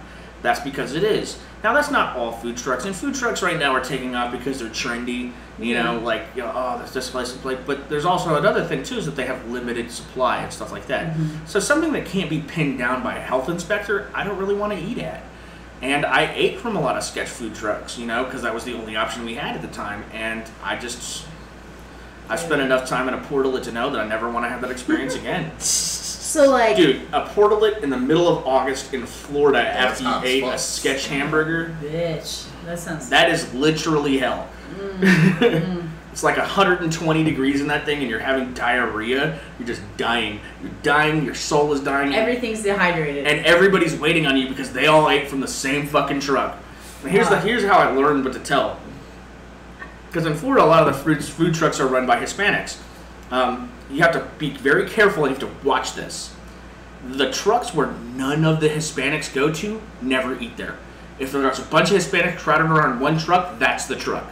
Interesting. Right? So you have to watch them and see where they go first. So it's like the people that run the truck, the same kind of people that congregate around the truck to eat. Like they know more. They work those sites way more than you do, right? Because a lot of those guys, they'll hit the same developments, they'll hit the same spots, the same crews. Because if I was in, let's say, in Florida, in one place, and I went 20 miles away, I would probably see the same guys doing stucco, right? Like the same 3 crews. Interesting. And you get to know those guys. You're never really friendly with them, but you learn to watch them and stuff. So one of the things you can do too is you can walk over to a job site and find the guy who speaks English, right? Like, hey man, I just have a question. It's gonna sound really weird. I'll get your lunch today if you show me which truck to eat at. Man, I got you. Show me the best one. Show me the best tasting, best, cleanest food, the one that doesn't give you any stomach problems. I'm I got you, dude. And just buy that guy lunch, and then you get and so what ended up happening is a couple of months down the road, you see the same guy, you'll see him nod over to a different truck, or you'll see white guys walking up the truck, you'll be shake his head no, all right, bro, thank you. That shit's wild. So I don't food truck, and it's not, because here's the thing, you watch enough Food Network, you think every food truck's like that, clean, serving good food, artisan craft. And I have something else I want to talk about too. That's something I got brought up in. Cultural appropriation in restaurants. You haven't heard about it yet. So in Oregon, of course Quincy hasn't heard about it. In Oregon, there's this big thing going on right now where there's a list of white-owned restaurants that sell ethnic food, right? So here's the thing. There was a counter article that came out too from the chefs. So essentially, this list says, don't eat at these establishments because they're white people who gentrify their food. Right, own them. They've appropriated the culture. They've appropriated. And the direct quote was, cultivated for white palates, right? So my instinctive response was, oh, how dare they actually make food to their crowd, to the people that are eating in the restaurants? How dare they do that?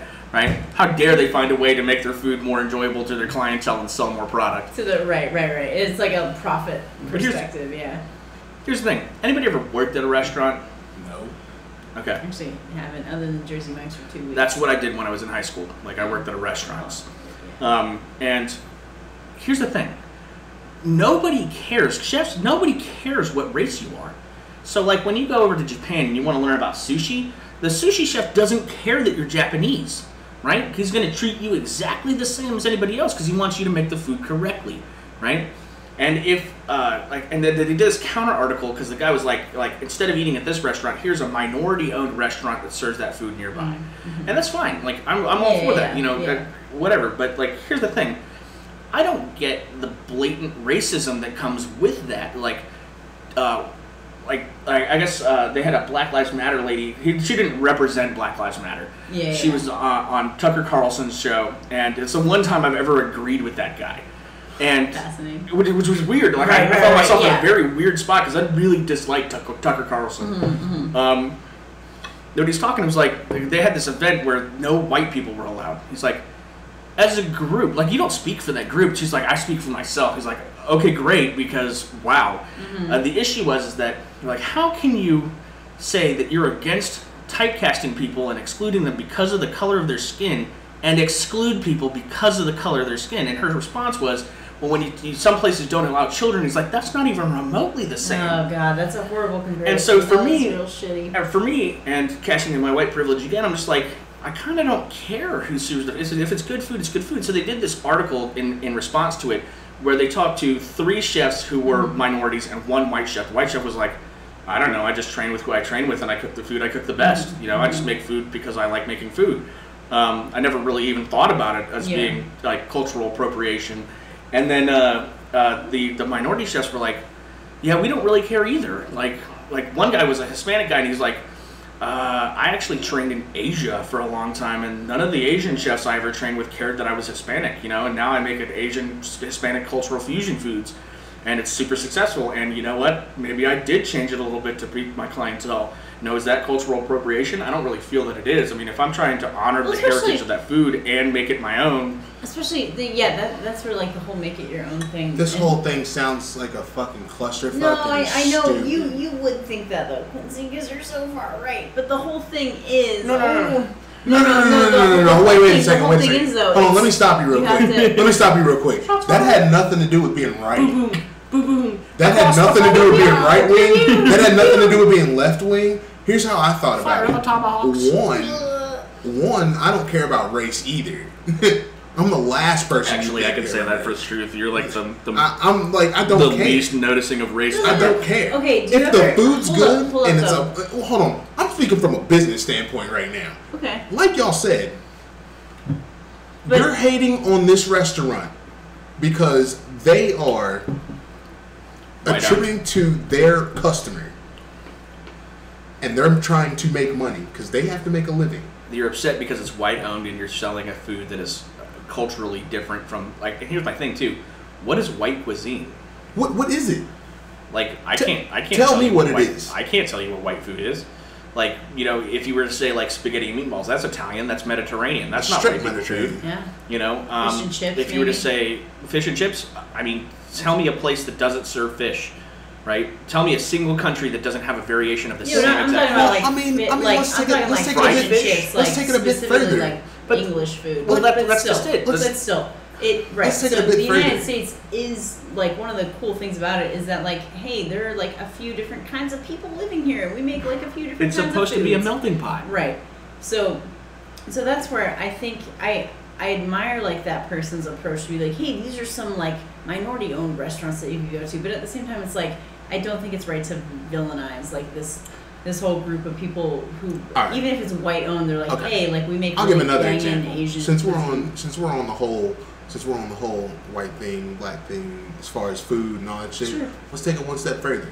LeVar Ball and his shoes. Jesus Christ. There was a couple of articles that came out where black people were like, oh, why aren't you gonna buy from his shoes and all that stuff? You wanna know why I don't buy his fucking shoes? The shoe is $500 fucking. Because the shoe is $500 fucking and his kid is fucking garbage. All right, period. I've never seen him. Like I'm torn on that. I'm torn on this because LeVar Ball is the father, right? Yes. And Lamar Ball is the son. Lonzo Ball is the son. Lonzo. I've never seen a guy who had the best intentions. And I truly he does believe have that. the best intentions. I'm trying to make his son a superstar. Now, if he's trying to cash in on that, like, whatever. But I don't think that he is. I think he's genuinely looking out for his kid's career and trying to make him a multi-billionaire. I get it. The issue that I have is I've never seen a father do more damage to his son's reputation before he ever took NBA shot one. Exactly. Than LeVar Ball. Well, the guy he's not likable, right? Out of fucking control. And I would really like to see his kid actually hit the court and be successful before he started to tell. Like Nike was going to offer them a deal, but he didn't want the deal. He wanted to be partners. He wanted Nike to endorse the Baller brand, right? And he wanted Nike to endorse the Baller brand for $2 billion. And this kid has not taken a shot on the court. Do you know the work that Michael Jordan had to put in before they were even Jumpmans? Now the ceiling is Come a roof. on. You know? I don't care if the ceiling's on the roof. He's still the fucking goat. I like that. That's what you call it. He won rings before he got a shoe deal. No. I So, mean, like, seriously. But I don't know if that's so much like a race thing as much as it is just like a parent being like. Well, no, really I was saying it was a race kind of thing because a lot of the black community were saying, why are you not going to buy a shoe? Let me associate this to white America. Not with the Nike, which is a white company. Let me associate this to white America real quick. Does anybody remember Joe Simpson? Yeah. As Jessica Simpson, her father. Yeah. Same concept. A guy who's cashing in on a the blatant kid. cash grab for the kid. Right. And that's what it feels like. And I feel like if he wasn't when he does press interviews, Lonzo's nowhere to be found.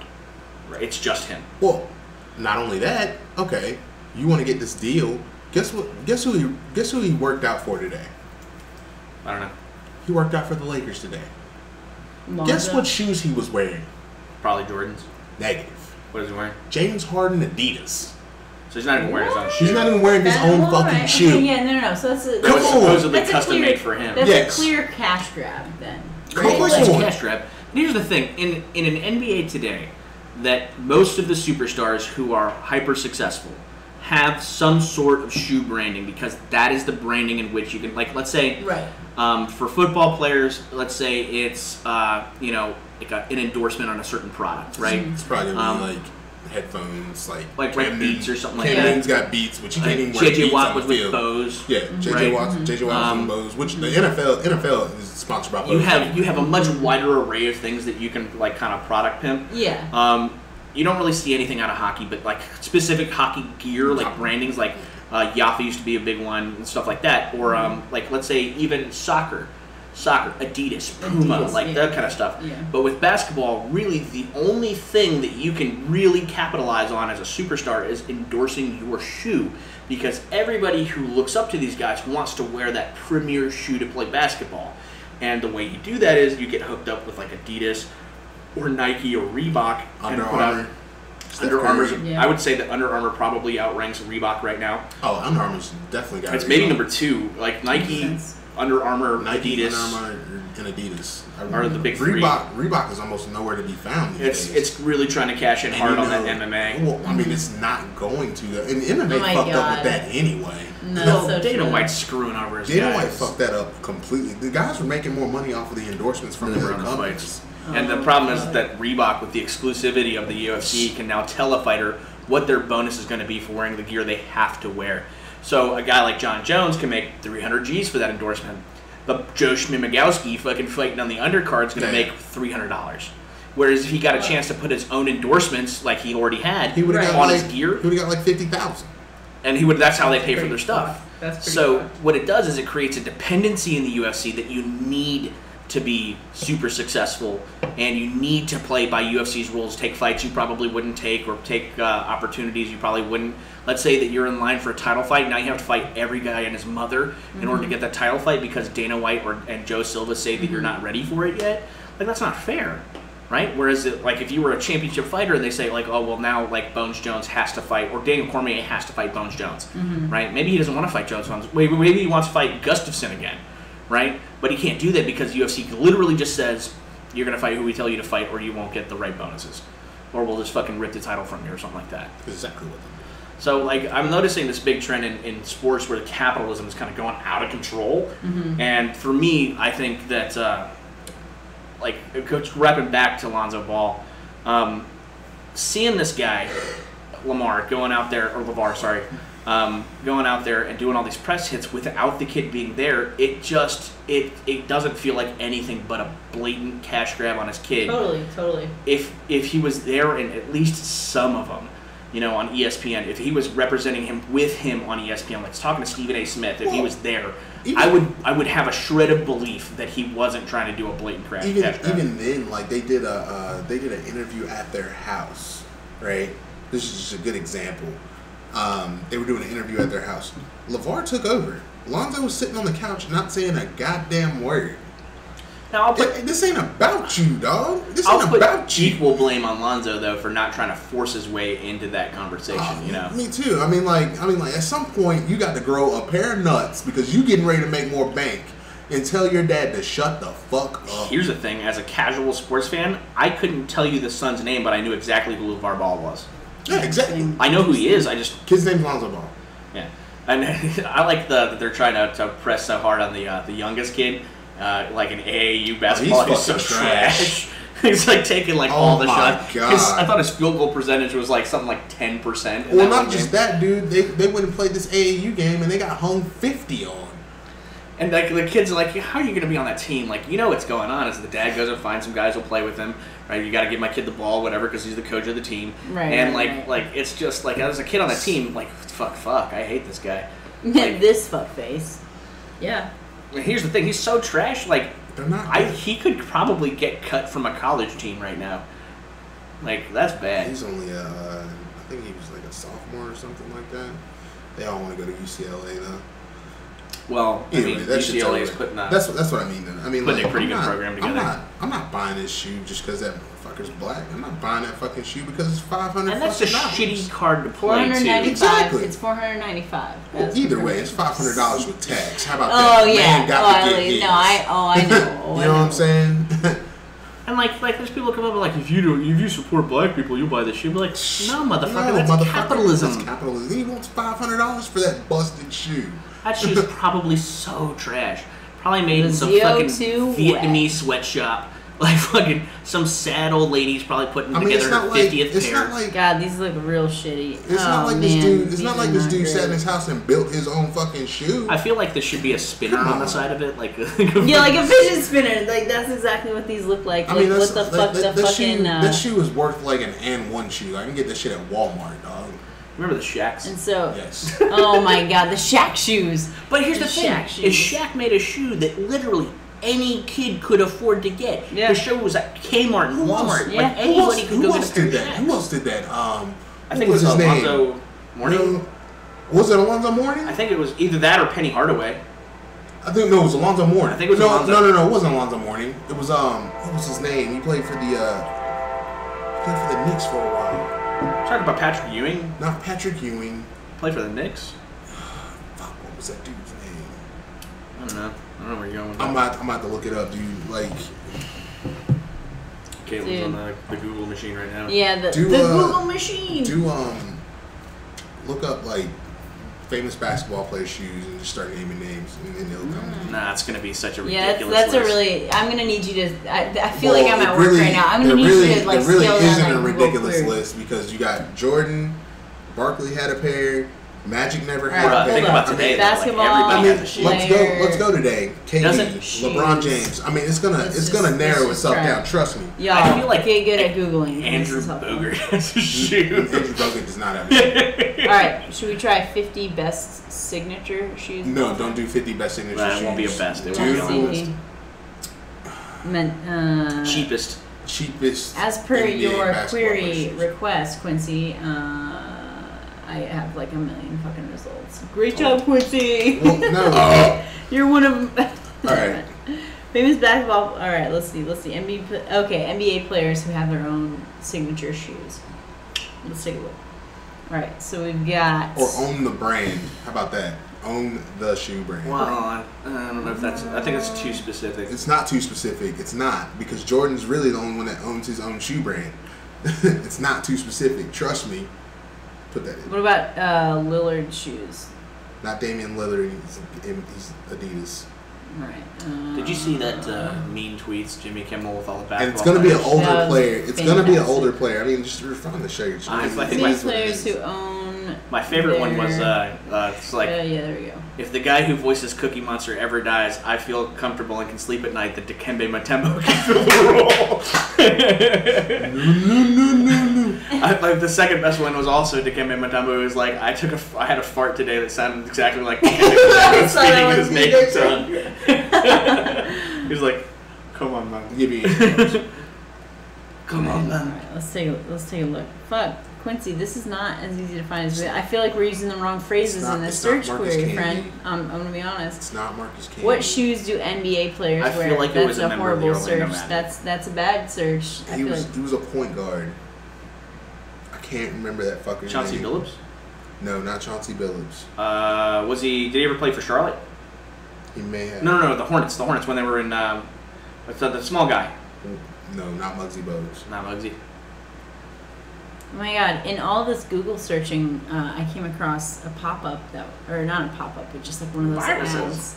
Yeah, computer aids. It was like, "Where's Tommy Lauren now? Have we heard from Tommy Lauren?" Who's Tommy Lauren? From the fucking. No, you haven't. Oh, the white chick with the blonde hair. Yeah. She's got her own like internet show. No. She's been. I'm not She sure. still pops up. I see her all the time on my newsfeed from the fucking ridiculous Republicans I got on my page. That's the difference between you. Okay, that makes sense. Yeah, no. Like I said, sometimes I have it on the machine just to fucking hate everybody because, like I Oh said, no, because it's fun. the left and the right wing I find both equally deplorable. They're all fucking idiots. I like to sit in the middle. Like I think a woman should have a right to control her own body. And at the same time, I feel like you should be alone again. You know what I mean? Like, okay. Yeah, like why the fuck not? Like it's not. Yeah. It's all about freedom, man. It's supposed to be the land of the free. They pretty much shit on her on that one. Tommy. Well, I like that they fired fucking Papa Bear. Bill O'Reilly. Like, that shit was No, funny. I know that shit was so good. I can't believe, like, with his ratings and shit like that, I can't believe they fired the Messiah and then put in Tucker Carlson in his No, role. I know, with the stupid fucking bow ties, like, get lit. I was in Florida. They have So- a show there called Bubba the Love Sponge, and he does a 30-minute segment every Friday with Tucker Carlson, and it's like the worst. And I like hate that guy on a visceral level. So I've decided. The propaganda machine that is Fox News. For those of you who don't know what I do, so I build like websites and shit. So I'm gonna start spoofing Fox News and Breitbart and send articles to my mom that say what I want them to say, and she's gonna have no idea because they're gonna be like perfect. Like, I feel like that's a learned behavior. I feel like I directly contributed to no, it is because like. And you know, so in learning how to build this shit, I was like, okay, these are the tools to do this, and then it was like, but yes, here's the malice to do it the way that I want to do it. That's so diabolical. And so, right, no. So this is no doubt Actually, as a result of what. Most of the time, when I'm about to tag you in an Onion post, I have to look at it to make sure you didn't post it first, and you usually do. Right. No. I'm all about some fake news. I'm all about some fake news. Well, like sometimes I'll like read it, and I'm like, that can't. That's the Onion. That's the Onion. But now we're getting to the point these days where it's like, is it the Onion? Like we have to like legitimately check. Well, like let's go with that. Like so, like typically. We've been trying to get away from politics on the show because we feel like we get into this drain. But since you're here, I feel like this would be the most appropriate time. We can keep it like ridiculous. I'll pull the reins back on that. Right, the absurd is always kind of fun. If it starts to get too crazy. Right. So, the POTUS. God. What about him? President Air Dumpster Fire. Führer. Führer Dumpster Fire. Dankeschön, Führer. So, like, first of all, my immediate post when my dude got elected was, America, what have you done? And to see a lot of the Republican base feverishly still try to defend this guy in office, who it just says absolute absurdities. There it is. Finally. Would you? Stephon fucking Marbury. Right, hold on. Damn it. Hold on, you just found it. No, I found it. You ain't got to look it up. It's Stephon Marbury. Stephon Marbury owns his own brand, just like Shaq does, right? Right. He's selling Kmart, Walmart, whatever. Nobody buys affordable shoes. Yeah. Affordable shoes. Nobody buys, and they're owned by a minority. I like it. That was my point. But the shoes are shitty. That's but why the shoes are No, shitty. I know. My That's why cousin would people always buy joke. them. He was like, "Look at fucking- my Shaq shoes." He had like a million different pair, but it was always like the shitty. But Shaq it's like shoes. made out of memory. Yeah, I know. It's like real garbage. And they got but him like, like dunking on a basket. yeah, you know, like Oh, the my nephew's emblem got always it. looks a My little nephew's got jacked, it. a little skewed. You're like, Well, that's just it. If you're in like a poor neighborhood and you can't afford nice shit, you can get you a pair of Shaqs. yeah, Right? yeah. I mean, it's Shaq. Shaq. Shoes. He's And probably the most dominant big man in the NBA. not probably. He is. So, like I was saying with the POTUS, like there's, like I've been trying to, I've got this thing where I'm putting blinders on, where I'm trying to stay out of any politics whatsoever, like for the next 4 years, and like it's amazing to me that we're not even done with year 1 yet. Like we're not even. Oh, we're not even like halfway done with We're only year 7. one. We're only 7 months in, almost 6 months. This is ridiculous. So January, nope. Like- we just started 6 months. Like, please fucking kill me. Like, So topic 1, mm-hmm. trickle down economics for the tax cuts for the wealthy, right? So I want to say it's Kansas or Nebraska, one of those 2 states. The governor imposed that same program, right? Right now, they're broke, like broke ass broke.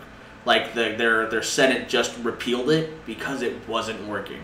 Because the idea that if you give tax cuts to the wealthy, that money will trickle back down, and then it'll go down to middle class and poorer classes for jobs and stuff like that, and that would invigorate the economy. The problem with that is that the 1%, when they have money, never give up money. Just circle So jerk like it. the idea would be that you give the wealthy a tax cut, they're business owners, right? They then give their employees more money and create more jobs, which then invigorates. No, okay, good. We're all on the same page of the absurdity of this. That it invigorates That's like, the economy what? now because everybody has more jobs and everybody has more money. The problem is that if you give a tax cut to the wealthy business owners, they're not making more jobs. They're going to have the exact amount of jobs they're going to have to get the job done and make the most profit, right? And they're not going to fucking give more money away to the same people. And we're talking about the 1%, right? We're talking about give a pig a pancake. And we're talking about the 1%. I'm sorry, I'm going back to sports again, but we're talking about the 1%, right? All right. For instance, the fucking Raiders, right? I actually support that move. I know. I support the move. Raiders? I support the move. Hold on. What about the Raiders? They're getting ready to move to Las Vegas, right? Because the city won't pay for a new stadium. But it's didn't fucking Marshawn Lynch? Oakland. Because it's Oakland. But didn't Marshawn Lynch just go to them? Yes. Because he wanted to have his swan song and. But that's the thing. Like I very much support the move to Vegas. I was okay with him I support going the move to to Vegas too because my it's a God. fucking billionaire. I mean, like Well, they're not yes, trying to that's spend fine, fucking that's money. fine, but- That's oh why my they're rich. God. Like I get, like the whole thing about the Oakland Raiders was that it was in Oakland, the fans are extreme, and the team is hard-nosed, tough-nosed football. Always has been. But here's the issue. You can't make that team hyper-profitable in Oakland. I'm just. Right? You'll sell a lot of apparel, but there's not a big markup on that, right? But here's my thing, though. I mean, there is a big markup on it, but there's not enough to make the business make sense. Now, if you move it to Vegas, now you have Vegas locals. There's a lot of wealthy people in Vegas. Essentially, think of it like desert LA, right? Yeah. And then on top of that, everybody who visits Vegas can just go catch a Raiders game, like eight times a year, right? And imagine the volume of business that you'll get in Vegas during Raiders games, right? People will literally schedule vacations around there. Can you think of the Ubers for that shit? Like, it's brilliant. And the fact that Vegas doesn't really have any sports teams right now it's is true. crazy. Now, here's a move I don't support. The Chargers. Oh, going to LA? That's dumb. There's already teams in LA, right? You've got the Rams right there. Apparently, they're playing in the same fucking They are playing stadium. the same fucking stadium. That's crazy to me, right? How is LA going to have 2 teams? As owners, you're going to be like, what the fuck, man? Why would, as an owner, why wouldn't you want your own fucking staple city? Well, here's the thing. Like, I get why you would want to be in LA, but you're already tapping into a fan base that's already tapped. And the San Way Diego tapped. fans, I don't believe right, they're going to come It's there. not even just No, like, they're not gonna come there. right. It's And teams, and here's the thing: is that these teams are moving around to these more like prestigious locales because they hope that it's going to spike attendance. But the reason why you weren't spiking attendance before is because your team is trash. right.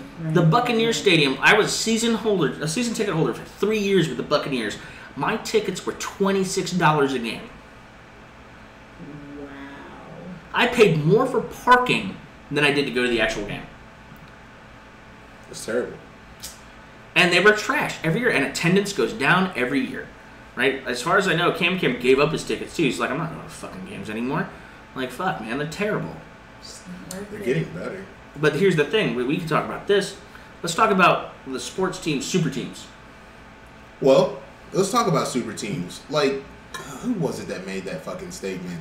Okay, we were talking about one percentage. Well, not just that. We were talking about 1%, right? They have a beer. And we're talking about Kevin Durant.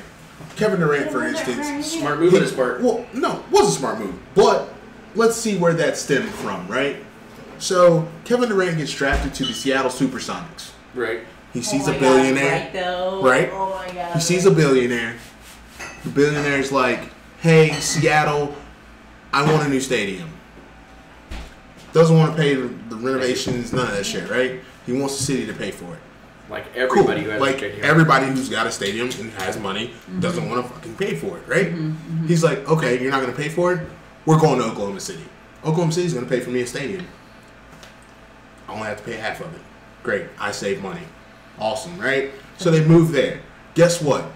They build a super team because they had Westbrook, Kevin Durant, and James Harden, right? This team goes to the finals. Loses. A year after that, because they lost, hey, I don't want to pay this luxury tax because I'm a billionaire, which is only going to cost me pennies because I'm a billionaire. They get rid of Harden. Which was universally viewed as a bad move. Was universally viewed as a bad move. He goes to Houston. To Rockets, right? They haven't been back to the finals since then.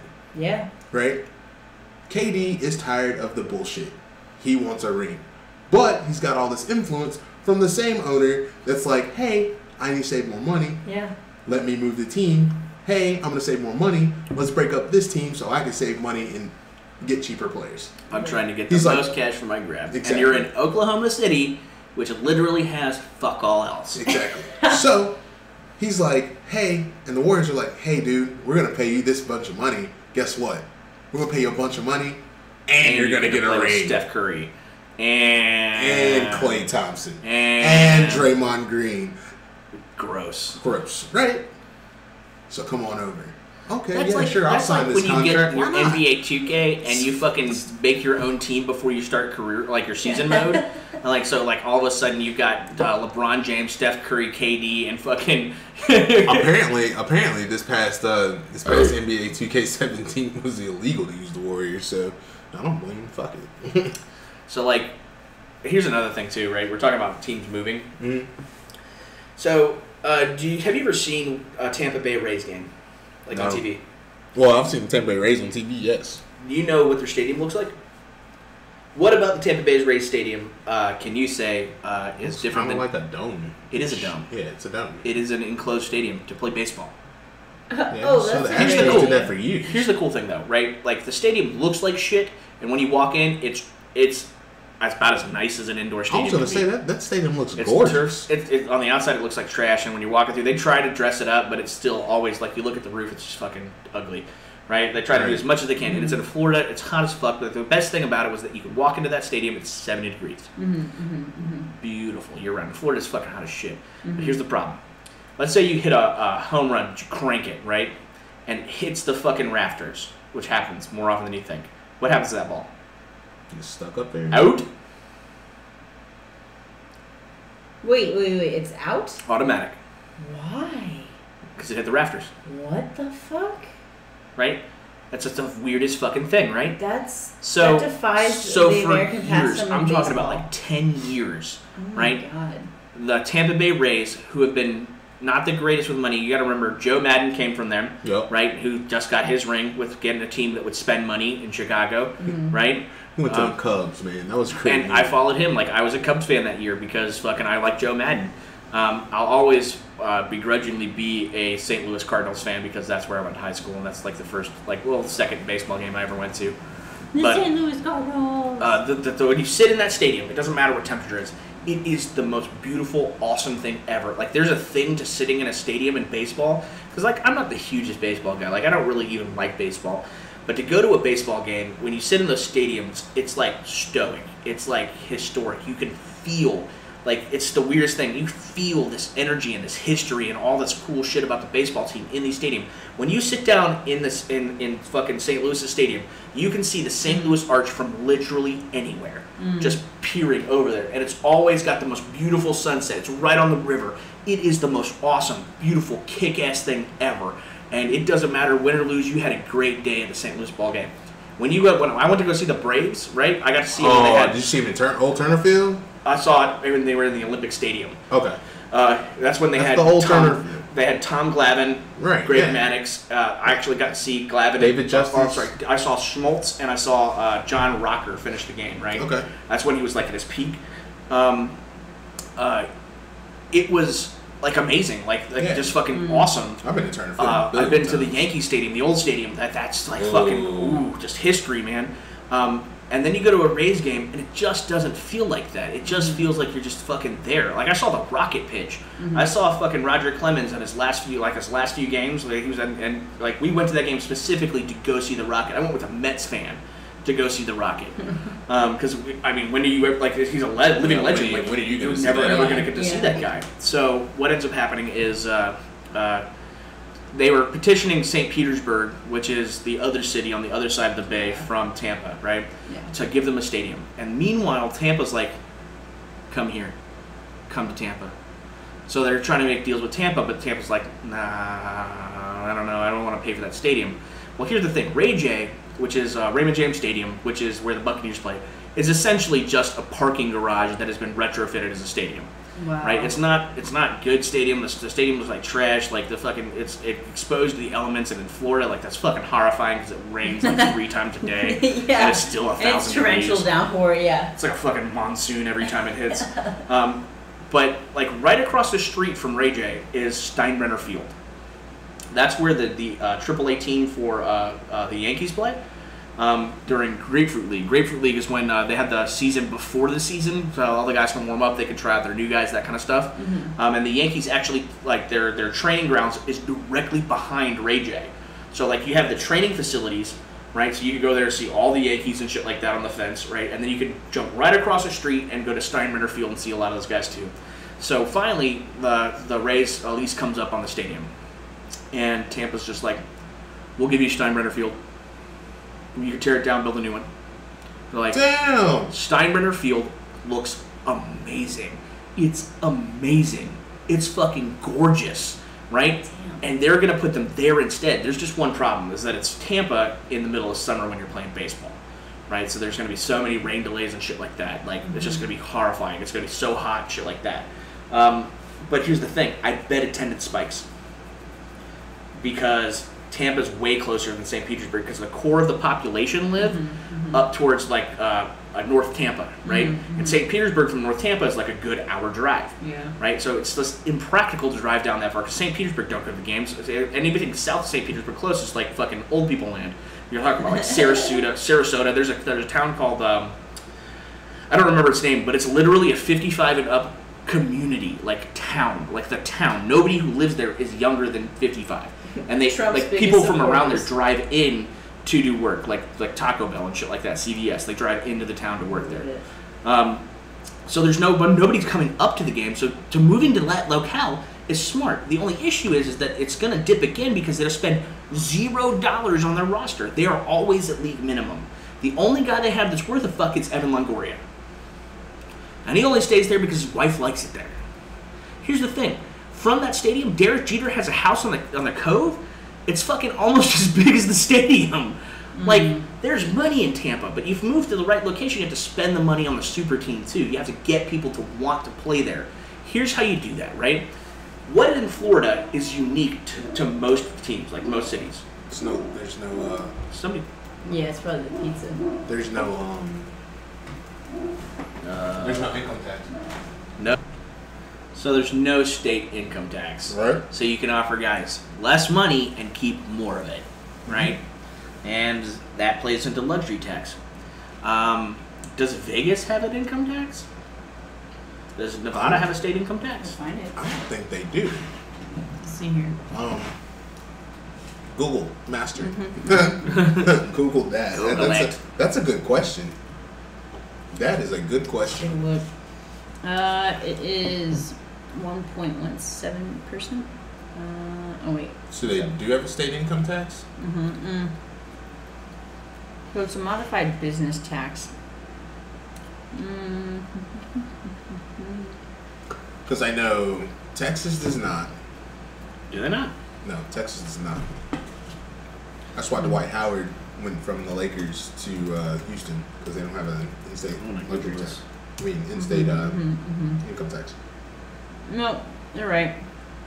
Alaska, Florida, Nevada, South Dakota, Texas, Washington, and Wyoming don't have it. I will say though, they have taxes that make up for it. So you still get taxed at the ass. Well, like but that comes on like property tax or like sales taxes and but things it's like not that. nearly. They're not taking it But out of your check. when you're talking right about away. like I make $1 million on a paycheck, I don't have to dip it twice. Like I know North Carolina fucks my taxes up. The FICA asshole is all up in my booty, like bam, have another, bam, have another, bam, have another. I'm like, no, usually I'm like, no, bitch, bam, salt. Bend over here, Put salt on it. you bastards. So, Yeah, they hate my tax. but that's a good way to make a good way to make people want to come, and these guys don't want to spend any fucking money. But then you got those owners who do spend the money, right? And they're wildly successful. Tell me, anybody could have told you before Steph Curry started winning over there, if anyone on earth was a fucking Golden State Warriors fan, I fucking forgot they were a goddamn team before they started winning. Well, I mean, like, you gotta remember who they started winning with too. I mean, it was a culmination of things. So they got Steph. Then But the I'm next saying year when they they got. started winning- Then the next year they got Draymond. And they started got acquiring Clay. talent. And then they started acquiring talent. Then they got the coach in play, Mark Jackson, who really put that team together. Curry just added pieces here and there. But what I'm saying is, Not just Mark Jackson. I'm sorry, Jerry West put that team together. let's dial it back a bit, Yeah. right? What about the Miami Heat? Yeah. What about the Miami Heat? Fucking Miami Heat were okay, right? And then they fucking pull LeBron down there. Well, and that's then they get because they botched. had no in-state tax. In-state You made a income super tax. team though, and then everybody and their mother was a fucking Heat fan. Exactly. LeBron goes back to Cleveland, right? Everybody and their mother's a fucking Cleveland fan. They go ahead and pull in some talent again. Fucking now everybody loves that team, right? When OKC had the big three, everybody was an OKC fan. Now you won't find fucking one, right?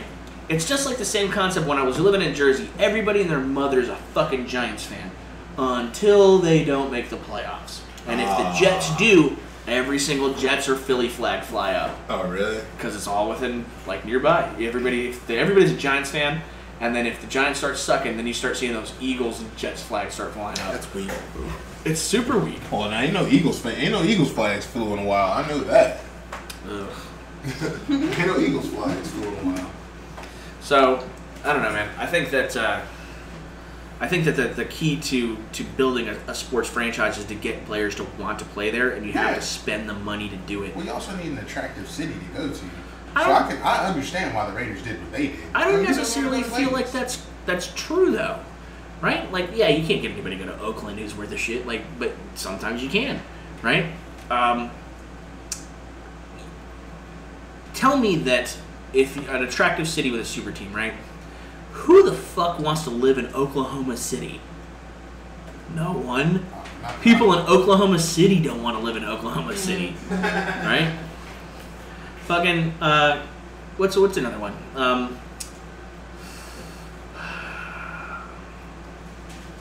What, another city? Okay, how about Foxborough? Who wants to fucking live there? It's like the frozen fucking tundra. It's not even Boston. It's a fucking hellhole. Where the fucking Packers play? Green Bay, Wisconsin. Yeah, Green Bay, Wisconsin. It's fucking cold as shit there. Right? But if you spend the money on the talent, it will come. Yeah. Right? So here's the thing. Or if you create that championship pedigree, right? Like if you know that a team's going to play for a championship and it's got a likely chance to return, you're going to want to play there. So it's either spend money or win titles. And I feel like the only way you win titles is to get talent. So a big thing with like the Patriots is they don't spend a lot of money on guys. And the guys who want those big paydays go bye-bye, right? But then guys who want rings will show up. So tell me this. How the fuck do the Patriots get goddamn Brandon Cooks? What kind of backwards-ass bullshit is that? I don't know, man. He wants to win a ring. Exactly what he wants to do. And you know what? There's a pretty good chance that Tom Brady will get him one. Because he's a fucking Dracula. and he will never die. No. He doesn't age. He doesn't fucking age. He doesn't. He's a Dracula. Giselle bit him, and now he's a Dracula. She didn't bite me. I'm sorry, can I have a beer? Me as well. But of course. Yeah, me. You can give me a Bud Light, too. I just feel like you can name the super teams in sports right now, and they're always the same guys in the playoffs and playoffs contentions. Talk about hockey, right? It's either the Blackhawks or the Pens, right? Talk about basketball. We don't even need to play the fucking season to know it's gonna be Cleveland and Golden State. Right now, yeah. Football. You know the same old suspects are going to the playoffs. Patriots are going to the playoffs. Steelers are going to the playoffs. Right. Packers are going to the playoffs. Seattle's going to the playoffs. God bless him. Fucking either Atlanta or Carolina. KC's going to the playoffs usually. Yeah. Right? And then the divisions in there, some are better than others, you know? I don't know, man. Like, I just feel like in generality, like, we can talk about that the super teams are kind of controlling sports, and it's kind of killing them, to be honest. It's an oligarchy. It's killing basketball. I mean, like, if you look at the NBA playoffs, that was horrendous. I don't even watch them anymore, to be honest. Like, It was terrible. I typically don't keep up with basketball during the year. I'm a Knicks fan, so I pretty much know that I'm not gonna get in. I mean, the Great White Hype is fucking even fucking fed up with New York. I fucking feel you. I've been there for the last couple of years. I mean, I'm a Lakers fan, man. I forget. I think Porzingis just got shut down by like an Instagram model too. She was like, Really? "You're hot." She's like, "Fuck you. Who even are you?" Oh my god. I'm Porzingis.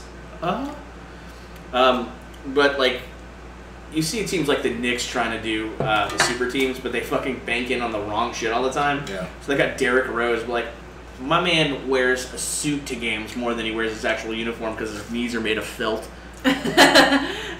I like that it wasn't glass. I like that it wasn't. It's just felt. His knees are made of felt. He is Mr. Glass from Unbreakable. It's Just definitely glass. if a strong gust of wind happens because somebody opened the door too fast, his fucking ACL tears. What was it, man? It was so funny. Somebody put up a video, and they were in like the first season. The first season, it was like the second game of the Knicks, and he put up a shot. He missed it. And he was running down the court, and then he tore his ACL. Nobody touched him.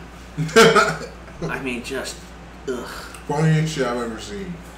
And then like Amari Stoudemire was the guy on the team for a while, and they had some decent pieces around him, and they traded him all for Carmelo. I mean, like, the only good publicity you guys have gotten in the last couple of years has been fucking Jeremy Lin when he went off on that tangent. And then he cashed in like he was supposed to, and like that was like universally agreed that like that was a bad choice. And my man had a couple of decent games, and fucking all of a sudden you're gonna offer him huge money, Charlotte. Well, Ugh. He played for Houston first, and then he went to the Lakers for a while. Well, he's been everywhere now. Yeah, he has. But I don't know, man. Sports is weird. It is weird. We're on that political tip, though. We fucking way passed by that. Yeah. Mm-hmm. What about? I know what we should do. What's up? So, what's our favorite thing that's coming very soon? Game of Thrones. So I feel like it's not soon enough. I got super drunk one night watching the first season of Hold Game of on a Thrones. second. Let me stop you right there for a second. So I'm sitting in my room. I just got home from work, and Matt texted me and said, "Dude, you got to call me. I got a new Game of Thrones theory." So I proceed. Epiphany. He had a fucking epiphany. You're gonna have to hear this. This is actually. I am all It ears. makes I am fucking all sense, ears. though. It really does. Oh, Lordy. Okay. So I'm just sitting there, and I'm like, what could this motherfucker want to talk about Game of Thrones for right now? The season's getting ready to come out. It's right. I mean, especially this is mid-May, He's late like, May. So I get on the phone with him. He's like, "Yeah, I've been drinking. I've been watching the first season back again." And he's like, "Man, I picked up so much shit that I didn't see before." So he just goes on this tangent for like 2 hours, and I'm like, "What the fuck?" Matt's over here rubbing his hands literally- together. No, like no, fucking, seriously, he blew my fucking mind. I mean, I was amazed. No, I You know believe what? it.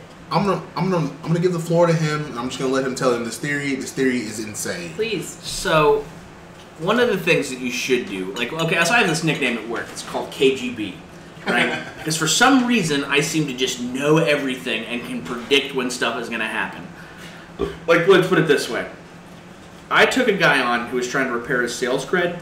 He used to be a former supervisor. And the plan was for us just wait and bide our time because I knew that the home theater soup was going to get fired because he was a dipshit and couldn't come to work right. And then we were just going to bide our time and make sure he got that job. And he guess what? He just got promoted to that job. Right? So, but it was planting seeds and looking into signals and reading the situation, stuff like that. One thing that you should do for yourself, if you love Game of Thrones, is go back and watch the first season of Game of Thrones. You don't gotta tell me twice. I'm about it. You don't even have to watch the rest of it. Just watch the first season. There are so many context clues. And here's what's amazing. The showrunners are awesome because I didn't pick up on hardly any of this shit the first time I watched it. It was amazing. I was so caught up in the show that it was just amazing. It was weird for the next thing to happen. But now I'm paying attention to stuff. Right? Like when they're talking about Jon Snow and like his like being the bastard son and watching Ned like react have to that, stifle it. Right. And like there's so many context clues in there that are so glaringly clear. Like they're so in your face clear. Like how the fuck did I not see that before? So what I did is I got which is bad for me because I got the babies to drink wine, right? But I love wine. Right, I like sangria and I like Red Bulls and I like sweet reds and stuff like that, sweet whites, stuff like that. So like sometimes I get on a wine kick and I'll have to have a couple bottles, like 3 bottles, because I drink like I drink and like that's real bad for me because it's like just sugar. So all the sugar. I wake up pretty wrecked the next day, like why? So I'm watching the first season and some things are starting to click together. So this next season, do you guys have any like glaring theories or things that you think are definitely going to happen? So I've learned to expect with Game of Thrones that whatever, like you can have your theories, you can have ideas, whatever the fuck, but like chances are, they could be stepped on. So I've sort of learned to not have theories. I don't know about you, Quincy. Who are your favorite characters? I don't have theories. No, I don't. No, so it's like I just like watching the show and let the shit unfold. Right. Like because I've reached a point, and the showrunners have done an excellent job of like sort of lulling us into this. Every season is interwoven together. It's beautiful. Right. And but then also like, hey, you like, obviously this is based on George R. R. Martin's creation, but it's like, you like this person. Hold they're on about to that to get thought. Yeah. Hold on to that thought because I'm about to make it whoa. Oh shit! So who are your favorite characters? So okay, I like Arya, I like Daenerys, and I like Jon Snow generally. I'm glad that you said those 3. So those are the big 3, I think. Right? So definitely mine. I mean, I'm a Stark fan, so I got the House of Stark shirt at home and all that shit. Baller. Fucking Arya. Arya's my number 1. Dude, she's so good. She's a fucking badass. God, she's so good. The shit. God, she's so cool. I like Sansa too. Sansa's grown on me, but anyway, that's beside the point. I hate Sansa. I don't like Sansa. No, Sansa got really cool last season. I mean, she's ruthless. I mean, she's grown into that ruthless character. She got character. real, yeah, it was and good. Jon Snow. Those are the 2 characters I like to follow. Those are 2 storylines I like to follow. So Arya and Jon for you? Arya and Jon. So everybody knows I'm a guy who appreciates a villain. For me, I feel like anybody could be a good guy. Oh no! Here we go with the fucking Iron Throne or fucking Salt Throne. Oh man, you are so far off. You're not even close. You're not even close. What about? I'm gonna get Let there. him speak. Oh, so you'll figure it out. Let him speak. So my favorite characters are the characters that truly make you want to hate them. Originally, my favorite character was Ramsay Bolton because he was such a bastard, and like you just can't help it. Like I fucking hate that guy. But he was awesome. Think about this: that guy made you fucking hate him. Yeah. But he was right? awesome. It was part the actor, part the writing. It was a beautiful culmination of character. That was an excellent acting job. Like I truly love that bastard. I see you've returned my wife to me, bastard. Oh my god! And because his father gave him his name, you can see such contempt as he tells Jon Snow he's a bastard, right? My second favorite character is Cersei.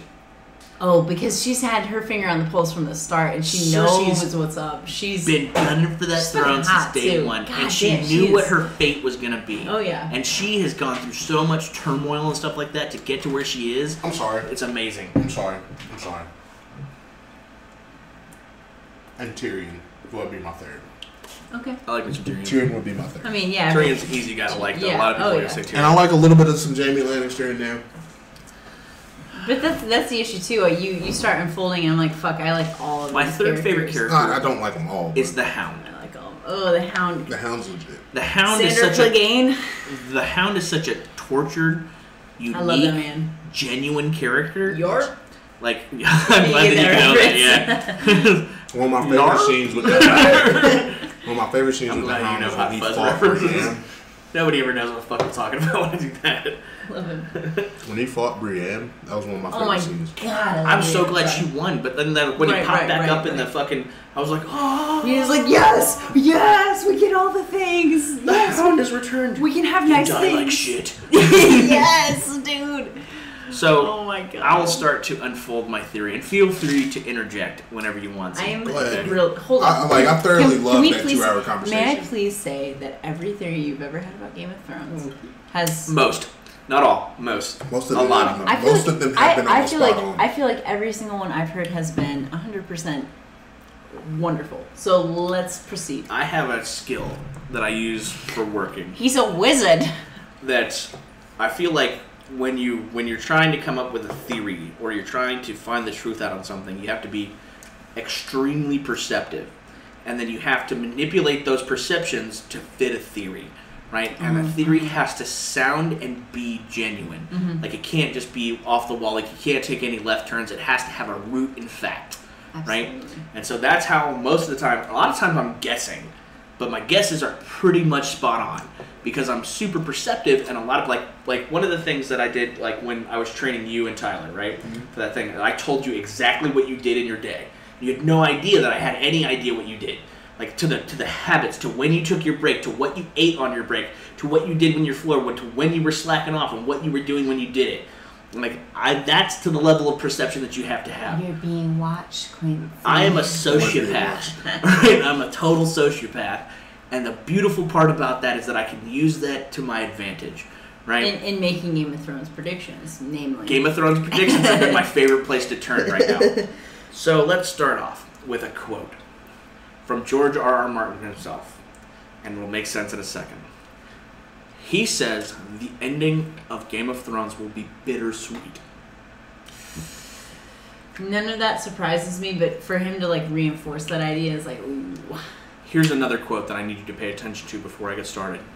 He also said that villains are just the heroes of the other Oh, side. son of a bitch. Oh no. Oh no. She knows where you're about to go with it.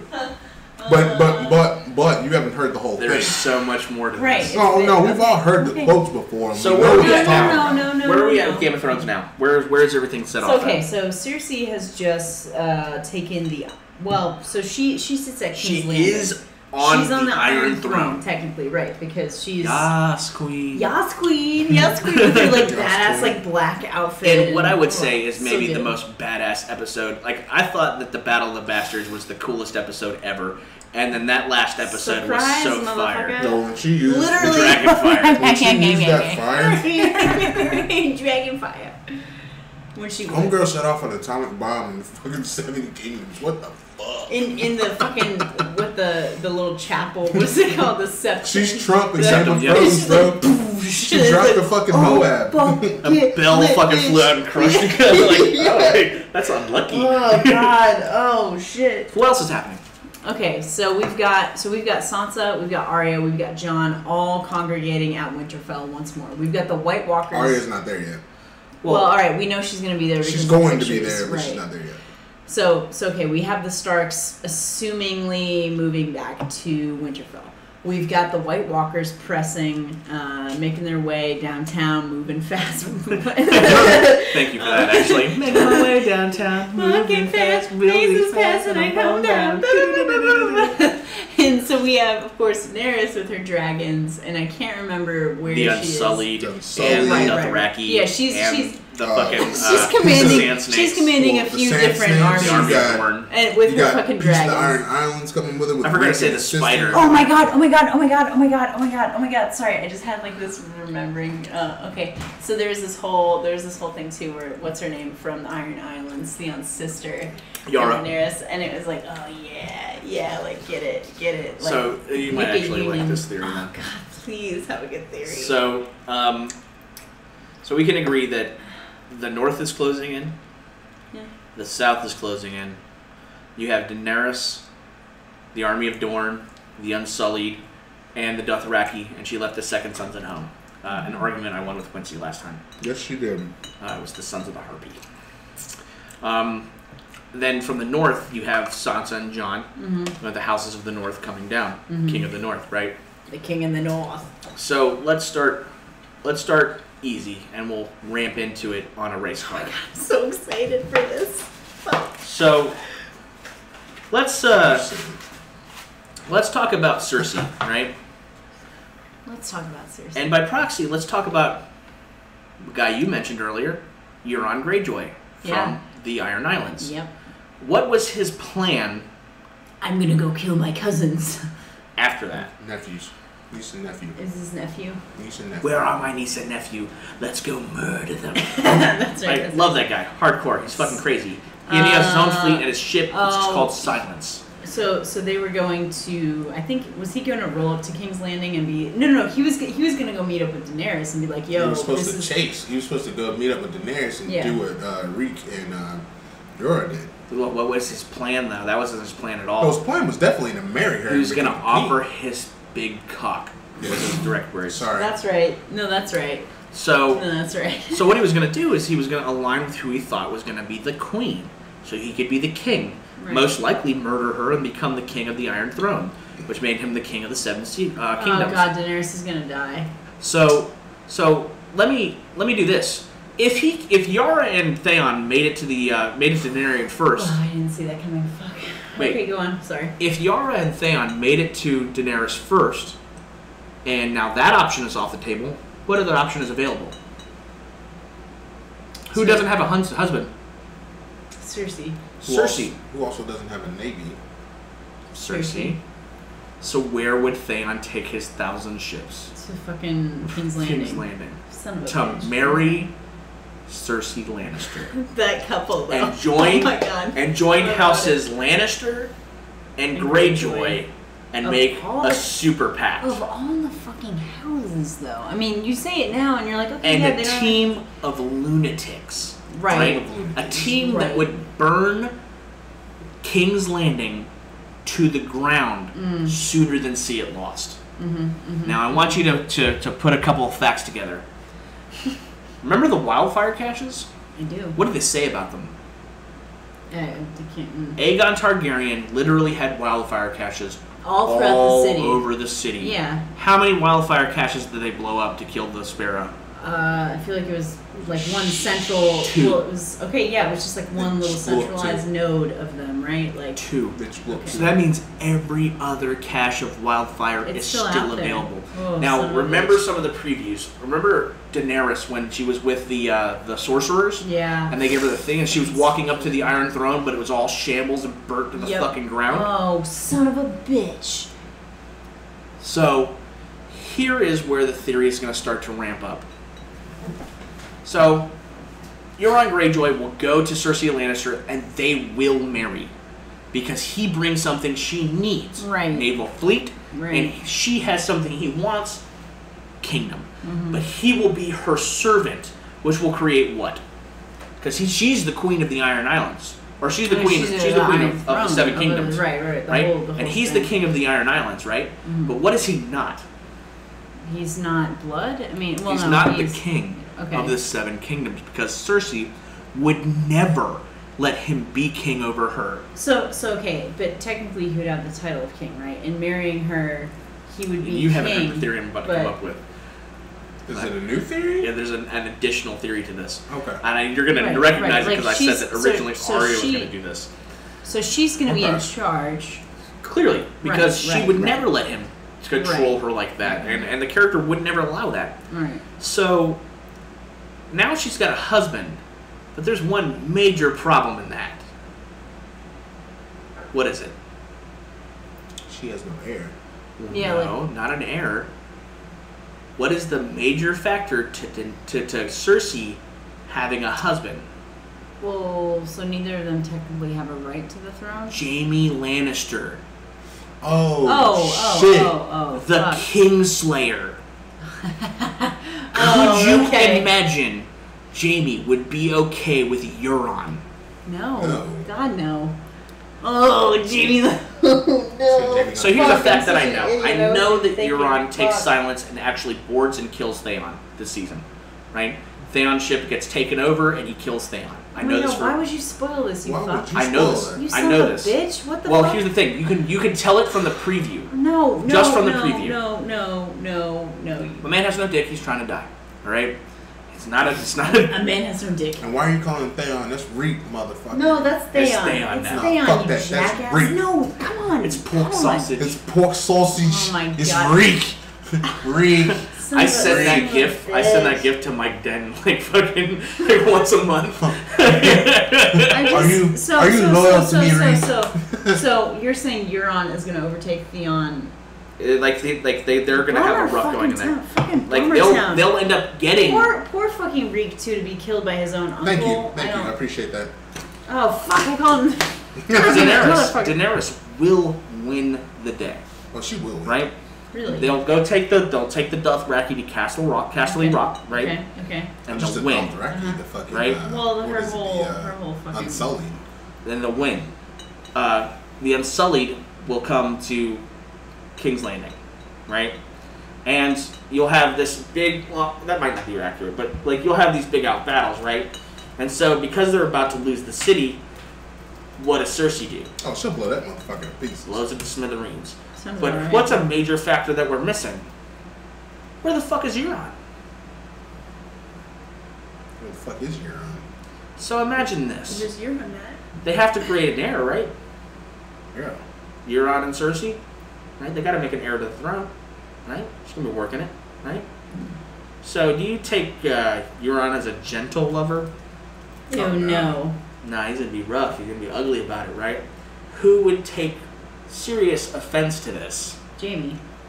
I think Jaime Lannister lives up to his name as the Kingslayer again and drives a sword directly through the back of Euron this season. Down for it. I'm here for But it. he hasn't been a very established character in the Really series, and there hasn't. would be no issue getting rid of him like issue that. getting rid of They him. haven't really established him as Makes a tremendous villain sense. yet. I'm about Makes it. sense. I'm here for it. It'll be towards the end though. Makes So now sense. that the Well, city is burning, So this is what season 7 ending. This is season. they're saying the second episode of this season will be the longest episode ever. They're saying the first episode will be the longest episode ever. They're talking about a 2-hour Why did you just say episode. what he said and changed? You said the first It's the episode. second season. You said the Or the second episode of that season will be almost 2 hours. Yeah. Oh, is it the second episode? It's the second episode, they Okay. said. They were saying that thing's almost going to be like 2 hours. Okay. So the city is burning to the ground, right? And I believe that Cersei will die this season. Oh, yeah. Yeah, that's happening. And I think it's going to be by dragon. What? What did No. you say? No. No, I No. think I that can't. would I be- refuse to believe that for the simple fact. I think that whatever Arya has a happens with this fucking list. podcast, or whatever happens, we have to, this is going to be Arya's got a posterity fucking right here. list. So this is just a throw out there. Right. Arya's got a fucking list, and Cersei Lannister is on it. She's gonna kill Cersei. Yeah, but she didn't kill half the people on her list. It doesn't matter. It does matter. Nah. Yes, She's it just does. getting started, dog. She's But- just getting started. Bruh. She's just getting started. Yes, you ain't ready for this jelly. Oh, I'm ready for this jelly, dog. She getting. So she what does getting that do Cersei. then, right? So King's Landing has been taken over, right? Daenerys now sits on the Iron Throne. What's the major problem to that? I mean, so What she- have I excluded from this theory? The North. Yeah, The North. the whole North. So it's got to work in, right? Yeah. So they're getting pinched from both sides. At the same time that Daenerys is rolling up, Jon Snow's coming from the north, right? And they're fucking brutalizing those sides. They can't defend. They're getting crushed from everywhere. That's why she blows the cities, because it's such an overwhelming force. Wildlings, Dothraki, Unsullied, dragons, fucking everything going crazy, right? And so you have an issue here. Jon Snow's lineage, right? So what does Jon Snow find out this season? It's pure blood. Yeah, they're like who is he's the son of Rhaegar Targaryen and Lyanna Stark. Yeah. Who tells him? So who knows? I don't know who. This one took me a while to figure out. You know what? Oh no, it's the fucking Onion Knight. Nope. No. Who is it? We're not telling you. Keep guessing. Okay. It took me forever to get it. Hold on. You want me to give her the context clues? Go ahead and give her the context. Please give me the context clues. So, in the first season. Oh, son of a bitch! This is where. No, listen. Sit down and listen. You're gonna get excited. I know. In the first season, Ned Stark comes to King's Landing, right?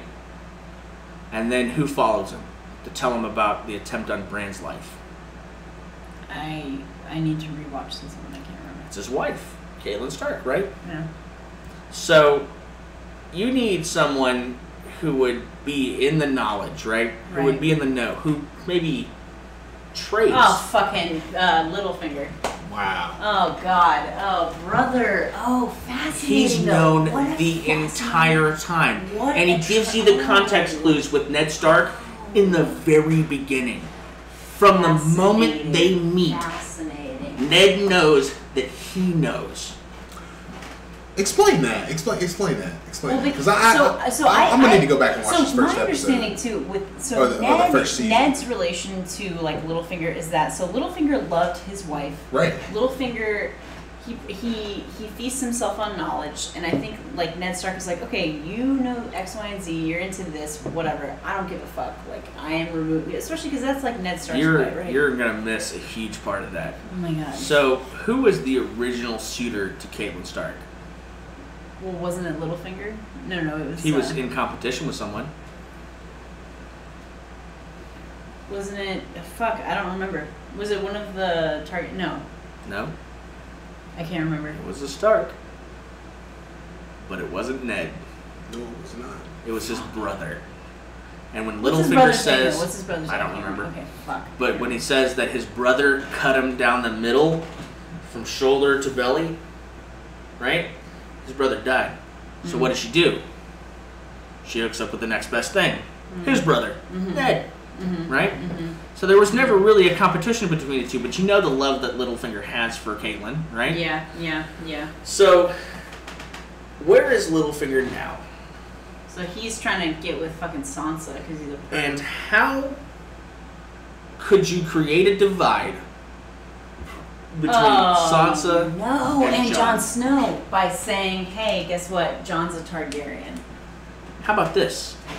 You're trying to make a case for the Iron Throne, right? Maybe you're never going to sit on it, but what can you do?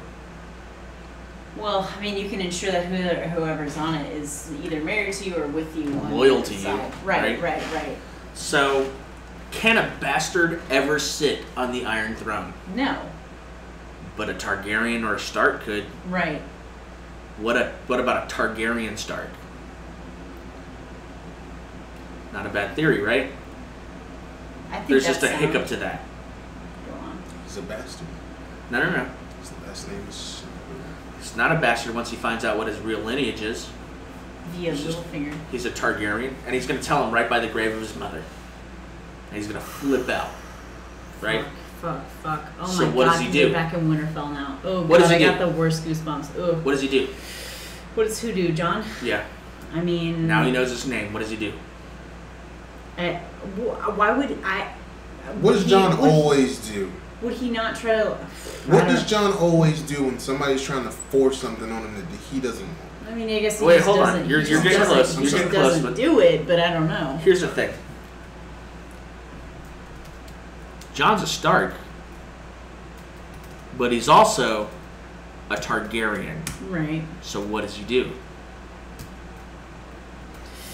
What would you do if you found out that you were part of a huge family. I mean, I'd reach out to other family members. I would reach out to the only other Targaryen. Right. So I was thinking, like, why would he not reach out to Daenerys, especially with all of this talk? What's something that the Targaryens did?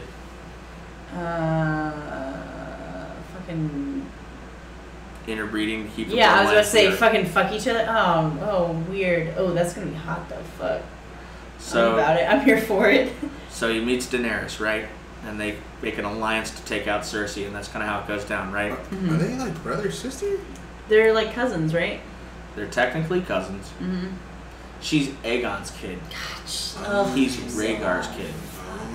Aegon is Rhaegar's father. Okay. Oh, that is weird. Ew, is that his aunt? Technically. Oh, what? But a power couple, right? Only there's a problem with that. That they're aunt and nephew. When Jon went to the wall, what did he not want to be? A bastard. Well, no, he didn't want to be the. He didn't want to. He didn't want the throne. He didn't want to be the Lord Commander. No, they put it on him. Yeah, he's not good at taking leadership. Right, never wanted it. He's not good at it. When he went to go to fight Ramsay, what did he not want? He didn't want the leadership. No, it's he true. didn't want to be in charge. He's not good at it. He didn't want it. Yeah. When he took over and talked to Lady Mormont and all those other people on the Iron Throne, and they start saying, "King of the North, King of the North, King of the North. I know no king, but whose name is Stark. Jon Stark is my king. King of the North." King of the North. What does he not want to be? The King of the North. He doesn't want to be the King of the North. So why the fuck would he want the Iron Throne? No, he doesn't. Theory 1. Okay? Oh god, that's just theory 1. What the fuck? Jon Stark doesn't want the throne. Okay? Keep that in your mind vault. Sounds okay? right. Because there's 2 theories. Now, may I have a beer? I'm sorry. Yeah. This is so much information. It's fucking awesome. So interesting. Oh my god. So, now we know He ain't blowing your mind yet. Jon doesn't want the throne, right? We know that Cersei, Theon, and Euron are all going to die. And by proxy, you can assume Jaime dies, right? Yeah. Now, I'm fairly confident Jaime will die by dragon. Who? Jaime. Jaime Stark will die by dragon. Well, here's why I think that. He did an interview, right? And he said that he has a feeling he'll die this season. And that it'll be in a blaze of glory. He'll die by dragon. Alright. So, loose theory. Just throwing it out there. Whatever. It's not part of the whole thing. We're gonna have to play this like after the season's over, so we can be like, he knew all along, Matt knew all along. I feel like we do that like every time we have a season come around. So, now, I want you to remember my quote. Right, from George R.R. Martin. The second one. Bittersweet. No, the other one. The other one. Remind me again once more what it was. A villain is just the hero of the other side. Theory 2. So, this is where it starts. who is the penultimate villain of all of Game of Thrones? So this is weird because my knee-jerk reaction would be like one of the Lannisters, but the White Walkers, I don't know. Okay, that's a good theory. That's right? a good theory. What if you've been watching the villain the whole time and never knew that was the villain? Absolutely. Valid. Okay? Matter of perspective. Let's take a person who was essentially a slave, subjugated, forced into a marriage she didn't want, right? Became something out of it. Became Daenerys. the breaker of chains. Fucking Daenerys right? is the Conquers cities, raises Mm-hmm. dragons, is this huge hero. Mm-hmm. But what if she's not? Murders people all the time. Who keeps her reined in? Who changes her mind? Fucking Jorah. Tyrion. Well, Tyrion now, but for multiple Because seasons she wasn't in Tyrion knew her father, Mm-hmm. right? Mm-hmm. Knew of her father from Jaime, Mhm. right? The Mad King. What runs in the Targaryen bloodline? Fucking madness. Madness, Mm. right? And what has she displayed? Every time someone's come to take hers, something she's fought and earned, Holy shit. Oh my gosh. She's fucking crazy, dude. She's fucking. Oh my god. she loses her shit and goes hardcore, right? She loses her shit, goes hardcore, and fucking dude, I got some damn goosebumps. annihilates her enemies. She doesn't just beat them. She changes their religions. She changes their cultures. She takes over everything they have and makes it different. Jeez. And she makes it in her image, right? So what does she do? She starts to collect an army, right? Mm-hmm. Are the Sand Snakes good people? Are the people of Dorne like heroes right now? No. They're not portrayed as such. No. But they, right. The Dothraki, have they ever been viewed in a positive light? They're bandits. Well, and they're like savages, right? Like well, that's the whole savages portrayal of. But they've never been portrayed in a positive light. Right. She's taken over Dothraki twice. She's Christopher Columbus, dude. Right? Holy shit. And then what does she do? She aligns herself with the Iron Islands, which twice have waged wars against the kingdom. Right. So what if... Although, she and Yara would be really fucking hot. What if the whole time you've been looking at the villain, but didn't realize that was the villain? That wouldn't surprise me. But jeez. It wouldn't surprise me. So, Daenerys Targaryen is the penultimate villain of the entire series. And the reason you didn't realize she was the villain was because she was portrayed as a hero the whole time. Perception. Because you didn't realize that a villain is just a hero of the other side. This is like a whole lesson in like fucking media portrayal and perception, and oh my god, what the fuck? So she's currently running around trying to process the information. So she's mad. She's just like her father. How many times has she walked into a fire or burned something to the ground and left herself in the middle of it because she just was gonna fucking torch it all to shit? Mm-hmm. Right? The whole time you've been watching the ascension of a supervillain, but you rooted for her because you didn't realize you were rooting for the villain. So, let me ask you this. If she loses her mind and starts waging wars and starts going crazy on the throne, anybody gonna have a problem with that? Hell yeah. What if she's not paying attention to the most imminent threat? Like what? You've already said it. The White Walkers? The White Walkers. Link the chain together. Well, what do you mean? So she's not paying attention to the most imminent threat. Right. So the White Walkers and are... who would have a problem with her losing her shit? I mean, Tyrion. I don't know. Maybe. Everyone probably would have an issue with her losing her shit. Who specifically? Say it. Jon Snow. Jon Snow. Well, that's if he... why? Okay. Because Jon still has a lineage to the wall. Well, not to mention he's like, you know... The entire her crux nephew. of that character is that he's trying to prepare for the imminent White Walker invasion. True. So her lack of attention to that would be like, hey, hold up, bitch. You gotta pay attention to this because what the fuck? So...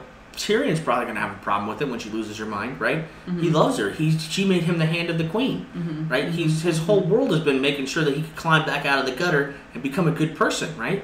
What if he finds out he's on the fucking villain side again? Well, I think Tyrion would find a way to like... Okay, but what if he finds that out? Heartbroken. No, but what if he's... So, sorry, go on with what you were saying. So, what is the next step for Tyrion then? Do you have... next steps for that? So, what does Tyrion tend to do? Well, he drinks and he knows things and he schemes. He's really fucking good at schemes. scheming. I like that. He's really All right, good you're at catching on. You're catching on a little bit.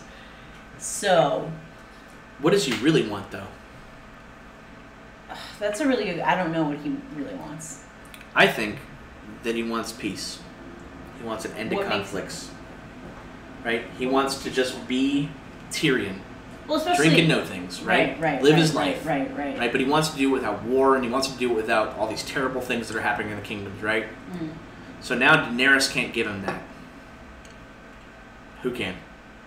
Who has that kind of dream? I mean, Jon Snow. Jon has that dream. Jon Stark, I should say. Jon Targaryen. I don't know. What is right? Pick one. Jon Stark. And now it's known it's hyphenated. Jon that Stark he is a real true heir to the throne. Oh, fuck. The original heir to the throne. Oh my god. Dude, I just got goosebumps. Fuck. So Tyrion will go to the place that he knows is the right place to call, right? So you have Theory 1 coming back. There are 2 armies, and one you now know is the villain. So you can assume the other one is the hero, right? So, what do you got going on? White Walkers are coming, right? Some crazy shit's going down. You know that House Stark is probably going to start planning against Daenerys, right? Which is probably going to be your season 8, right? So, if you're talking about House Stark, who are there right now? So okay, it's presumed that Arya's gonna come back. It's presumed. That's a big part of that. We got Sansa and we got Jon. You know she's in the north, right? Yeah. She's now an expert assassin. She's really fucking right. God, I love her so much. Ugh. See where I'm going with this, right? Oh wait, you mean Arya? Yeah, Arya, the expert assassin who went away to weird like assassin school and skinned people's faces off. A girl has no name. Girl has no name. And Than, a man has no penis. Oh, true. So, who are you forgetting now? What do you mean here? You're forgetting about Stark. Oh my God, Bran. Bran? What does Bran do? He sees the He's a fucking warg. Yeah. Right? He's the 3-eyed raven. Right? They have their own sorcerer there. Right? So, let's say all the Starks get back together.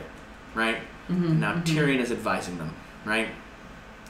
So, now, with the White Walkers coming, they need to get ready, but they have an imminent problem with Daenerys losing her mind on the throne. Right before the White Walkers hit. So, what's going to happen? If you know you're going to have to defend against this horde of like fucking zombies like, and fucking but like rights. powerful fucking zombies. Fuck. So, I think that Arya kills Daenerys. Oof. Expert assassin who went to assassin school. What? Doing her assassin thing. Because it's one of Tyrion's plans, and there's another character involved in it. Who's the other character? I'm gonna get to that. So, White Walkers come, they fight, they win the day, right? So, Daenerys is dead. Jaime and Cersei are dead. Euron's dead, right? Who sits on the throne? I mean, probably unwillingly, but Jon, no? Why would Jon unwillingly sit on the throne? Because he's rightful. Oh, but Tyrion would probably be like, hey, I can take that from you. Probably not. Tyrion doesn't want to be king either, not really. Who does then? Who's still left? Can't keep track. So, the ending is bittersweet. You want Jon on the throne, right? You want to see it end like that, right? The ending is bittersweet. What character is tortured enough, is bad enough, is probably going to be one of the harshest, but probably most dominant rulers of the Seven Kingdoms? I don't even know who's left at this point. I'm trying to think, like, so we have the Starks. He's a huge character. The what? He's a huge character. Jon turns down the throne. Right. Which makes only one legitimate person to sit on the throne. Who's another Targaryen? Sansa Stark. Really? The ending is bittersweet. Well, no. White Walkers I are closing in. guess I'm just trying to figure out the logic behind that. So, like, Sansa. So, would she want that? Is that like a thing? No, that's not what she wants. Who wants? Littlefinger. Oh, fucking. Oh, no. What? Come on. What the fuck? Dude, goddamn. He's so stupid. Caitlin, there's also a kicker. It's Go not on. done. Go on. You know what? It's definitely not done. You go ahead. You want me to finish it? Please. Please. Who's with the Brothers Without Banners? I don't even remember anymore, but the fucking Hound. Oh my god, what the fuck? Oh shit. Okay, go on, I'm sorry. Okay. He's with the Brothers Without Banners, right? Yeah. Who else is with the Brothers Without Banners? I don't remember. And this is the last name you haven't heard in a while. Go on. Baratheon. Which one? Gentry. Gentry. Oh, what the? Littlefinger does not make it to the throne, and the ending of Game of Thrones has Sansa Stark marrying Gendry Baratheon, and they rule the kingdoms together. Now here's what will really blow your mind. Go on. Who are the two houses at the beginning that had a huge bond? Baratheon and Stark. Baratheon Oh my and god, Stark. it comes full circle. Holy shit, I'm covering goosebumps. It comes full circle. It comes full circle. It blew her fucking mind, dude. Blew her fucking mind. But that's not even bittersweet though. That seems too sweet for George R. R. Not if It's not if bittersweet. Sansa's Still a villain. bittersweet. Not if she's as hard as she's gonna be. Let her be hard. Think about the things she's done in the last season. Be a She badass lied to her motherfucker brother. and be clutching. She lied to her She fucking lied to her brother, brother. after she told her not to go to the Vale Yeah. and seek Peter Baelish's help. Mm-hmm. And the whole time, Baelish is in her ear. You should be the queen. You should be the queen. You should be the queen, right? But Jon doesn't want to be the king. But he can't get to the throne with Sansa. But he can get to the throne with Jon Targaryen, Mm-hmm. right? And if Jon doesn't really want it, Jon's probably the best option he's got to get to it. And he knows that he won't take it. So his bet is to get Sansa to marry him instead of anyone else, Mm-hmm. and then he truly gets what he wants. Guess He's the king on top of the Guess who throne. kills Littlefinger? John? Who else is in love with Sansa? Tyrion. No. Who helped Sansa get away? Theon. No. What? Earlier. Earlier. Who helped Sansa get out of the Seven Kingdoms? Literally. Well, I mean, Littlefinger helped her. I don't. No. The fucking spider? No. What's his name? No. I don't. I actually don't know. Gendry. No. Not The Jon. Hound. Oh my god, I'm such a fucking idiot. I'm not even paying attention to that anymore. Okay, the Hound. Okay, holy Could you imagine shit. a person who would put up with less of Littlefinger's bullshit Then the and Hound. knows him very well than the Hound? Littlefinger talks the right amount of shit to him, and he just kills him where he stands. And it would be like nothing off the Hound's back. And standing next to them is the Hound, and he has Gendry Baratheon, who now knows he's a Baratheon because Littlefinger told him, Hot damn. right? Or he found out from the spider, or somebody like that, right? Oh my god. And then to make a power couple on the top of the throne, you have Sansa, who is brutal and cruel. Gendry, who will do anything she says. But beautiful at the same time. God, she's so hot. Oh my god, Sansa's so hot. I can't. And Jon will just go off and be Jon, maybe warden of the Well, North. and what about Arya? And what about Bran? Like they're just chilling. Arya would be Arya. Yeah, they just And get Bran to would be Bran. let them be. Bran would probably be, what's the Trust title? me, Arya is gonna kill some motherfuckers in this. What's the title of, I'm so it's not stoked. the Hand of the King, it's, because Tyrion would be Hand of the King. What? The Master Pycelle, like, what is he? I can't remember his Meister. title. Yeah, he would be that. Bran would be that. That sounds about right. Holy shit. And Jon just goes off to fight White Walkers. Well, so that's the other thing. So does the end of the series, it's like there's no real resolution for the White Walkers. It's just like Jon goes off. Nope, I think they're closing in, and I think that it's going to be imminent doom. Hmm. I think that the whole thing will show them on the throne with the White Walkers closing in to end it all. You think that's it? I think the White Walkers will cleanse the world. What about all these spin-off seasons that I keep hearing about? These spin-off shows. What do you Maybe. think? I haven't read much about them, but do we know like who it's going to be focused on? It's going to be completely produced by HBO, which I can say that since they took this season, it's gotten away from the literature. The Right. episodes have become much better. So I wonder though what it's going to cover and what's going to be removed from the actual series to go in these spin-offs. No idea. Could be anything.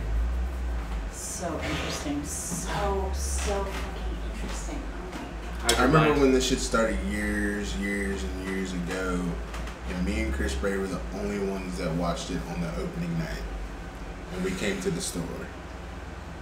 I still can never forget watching that first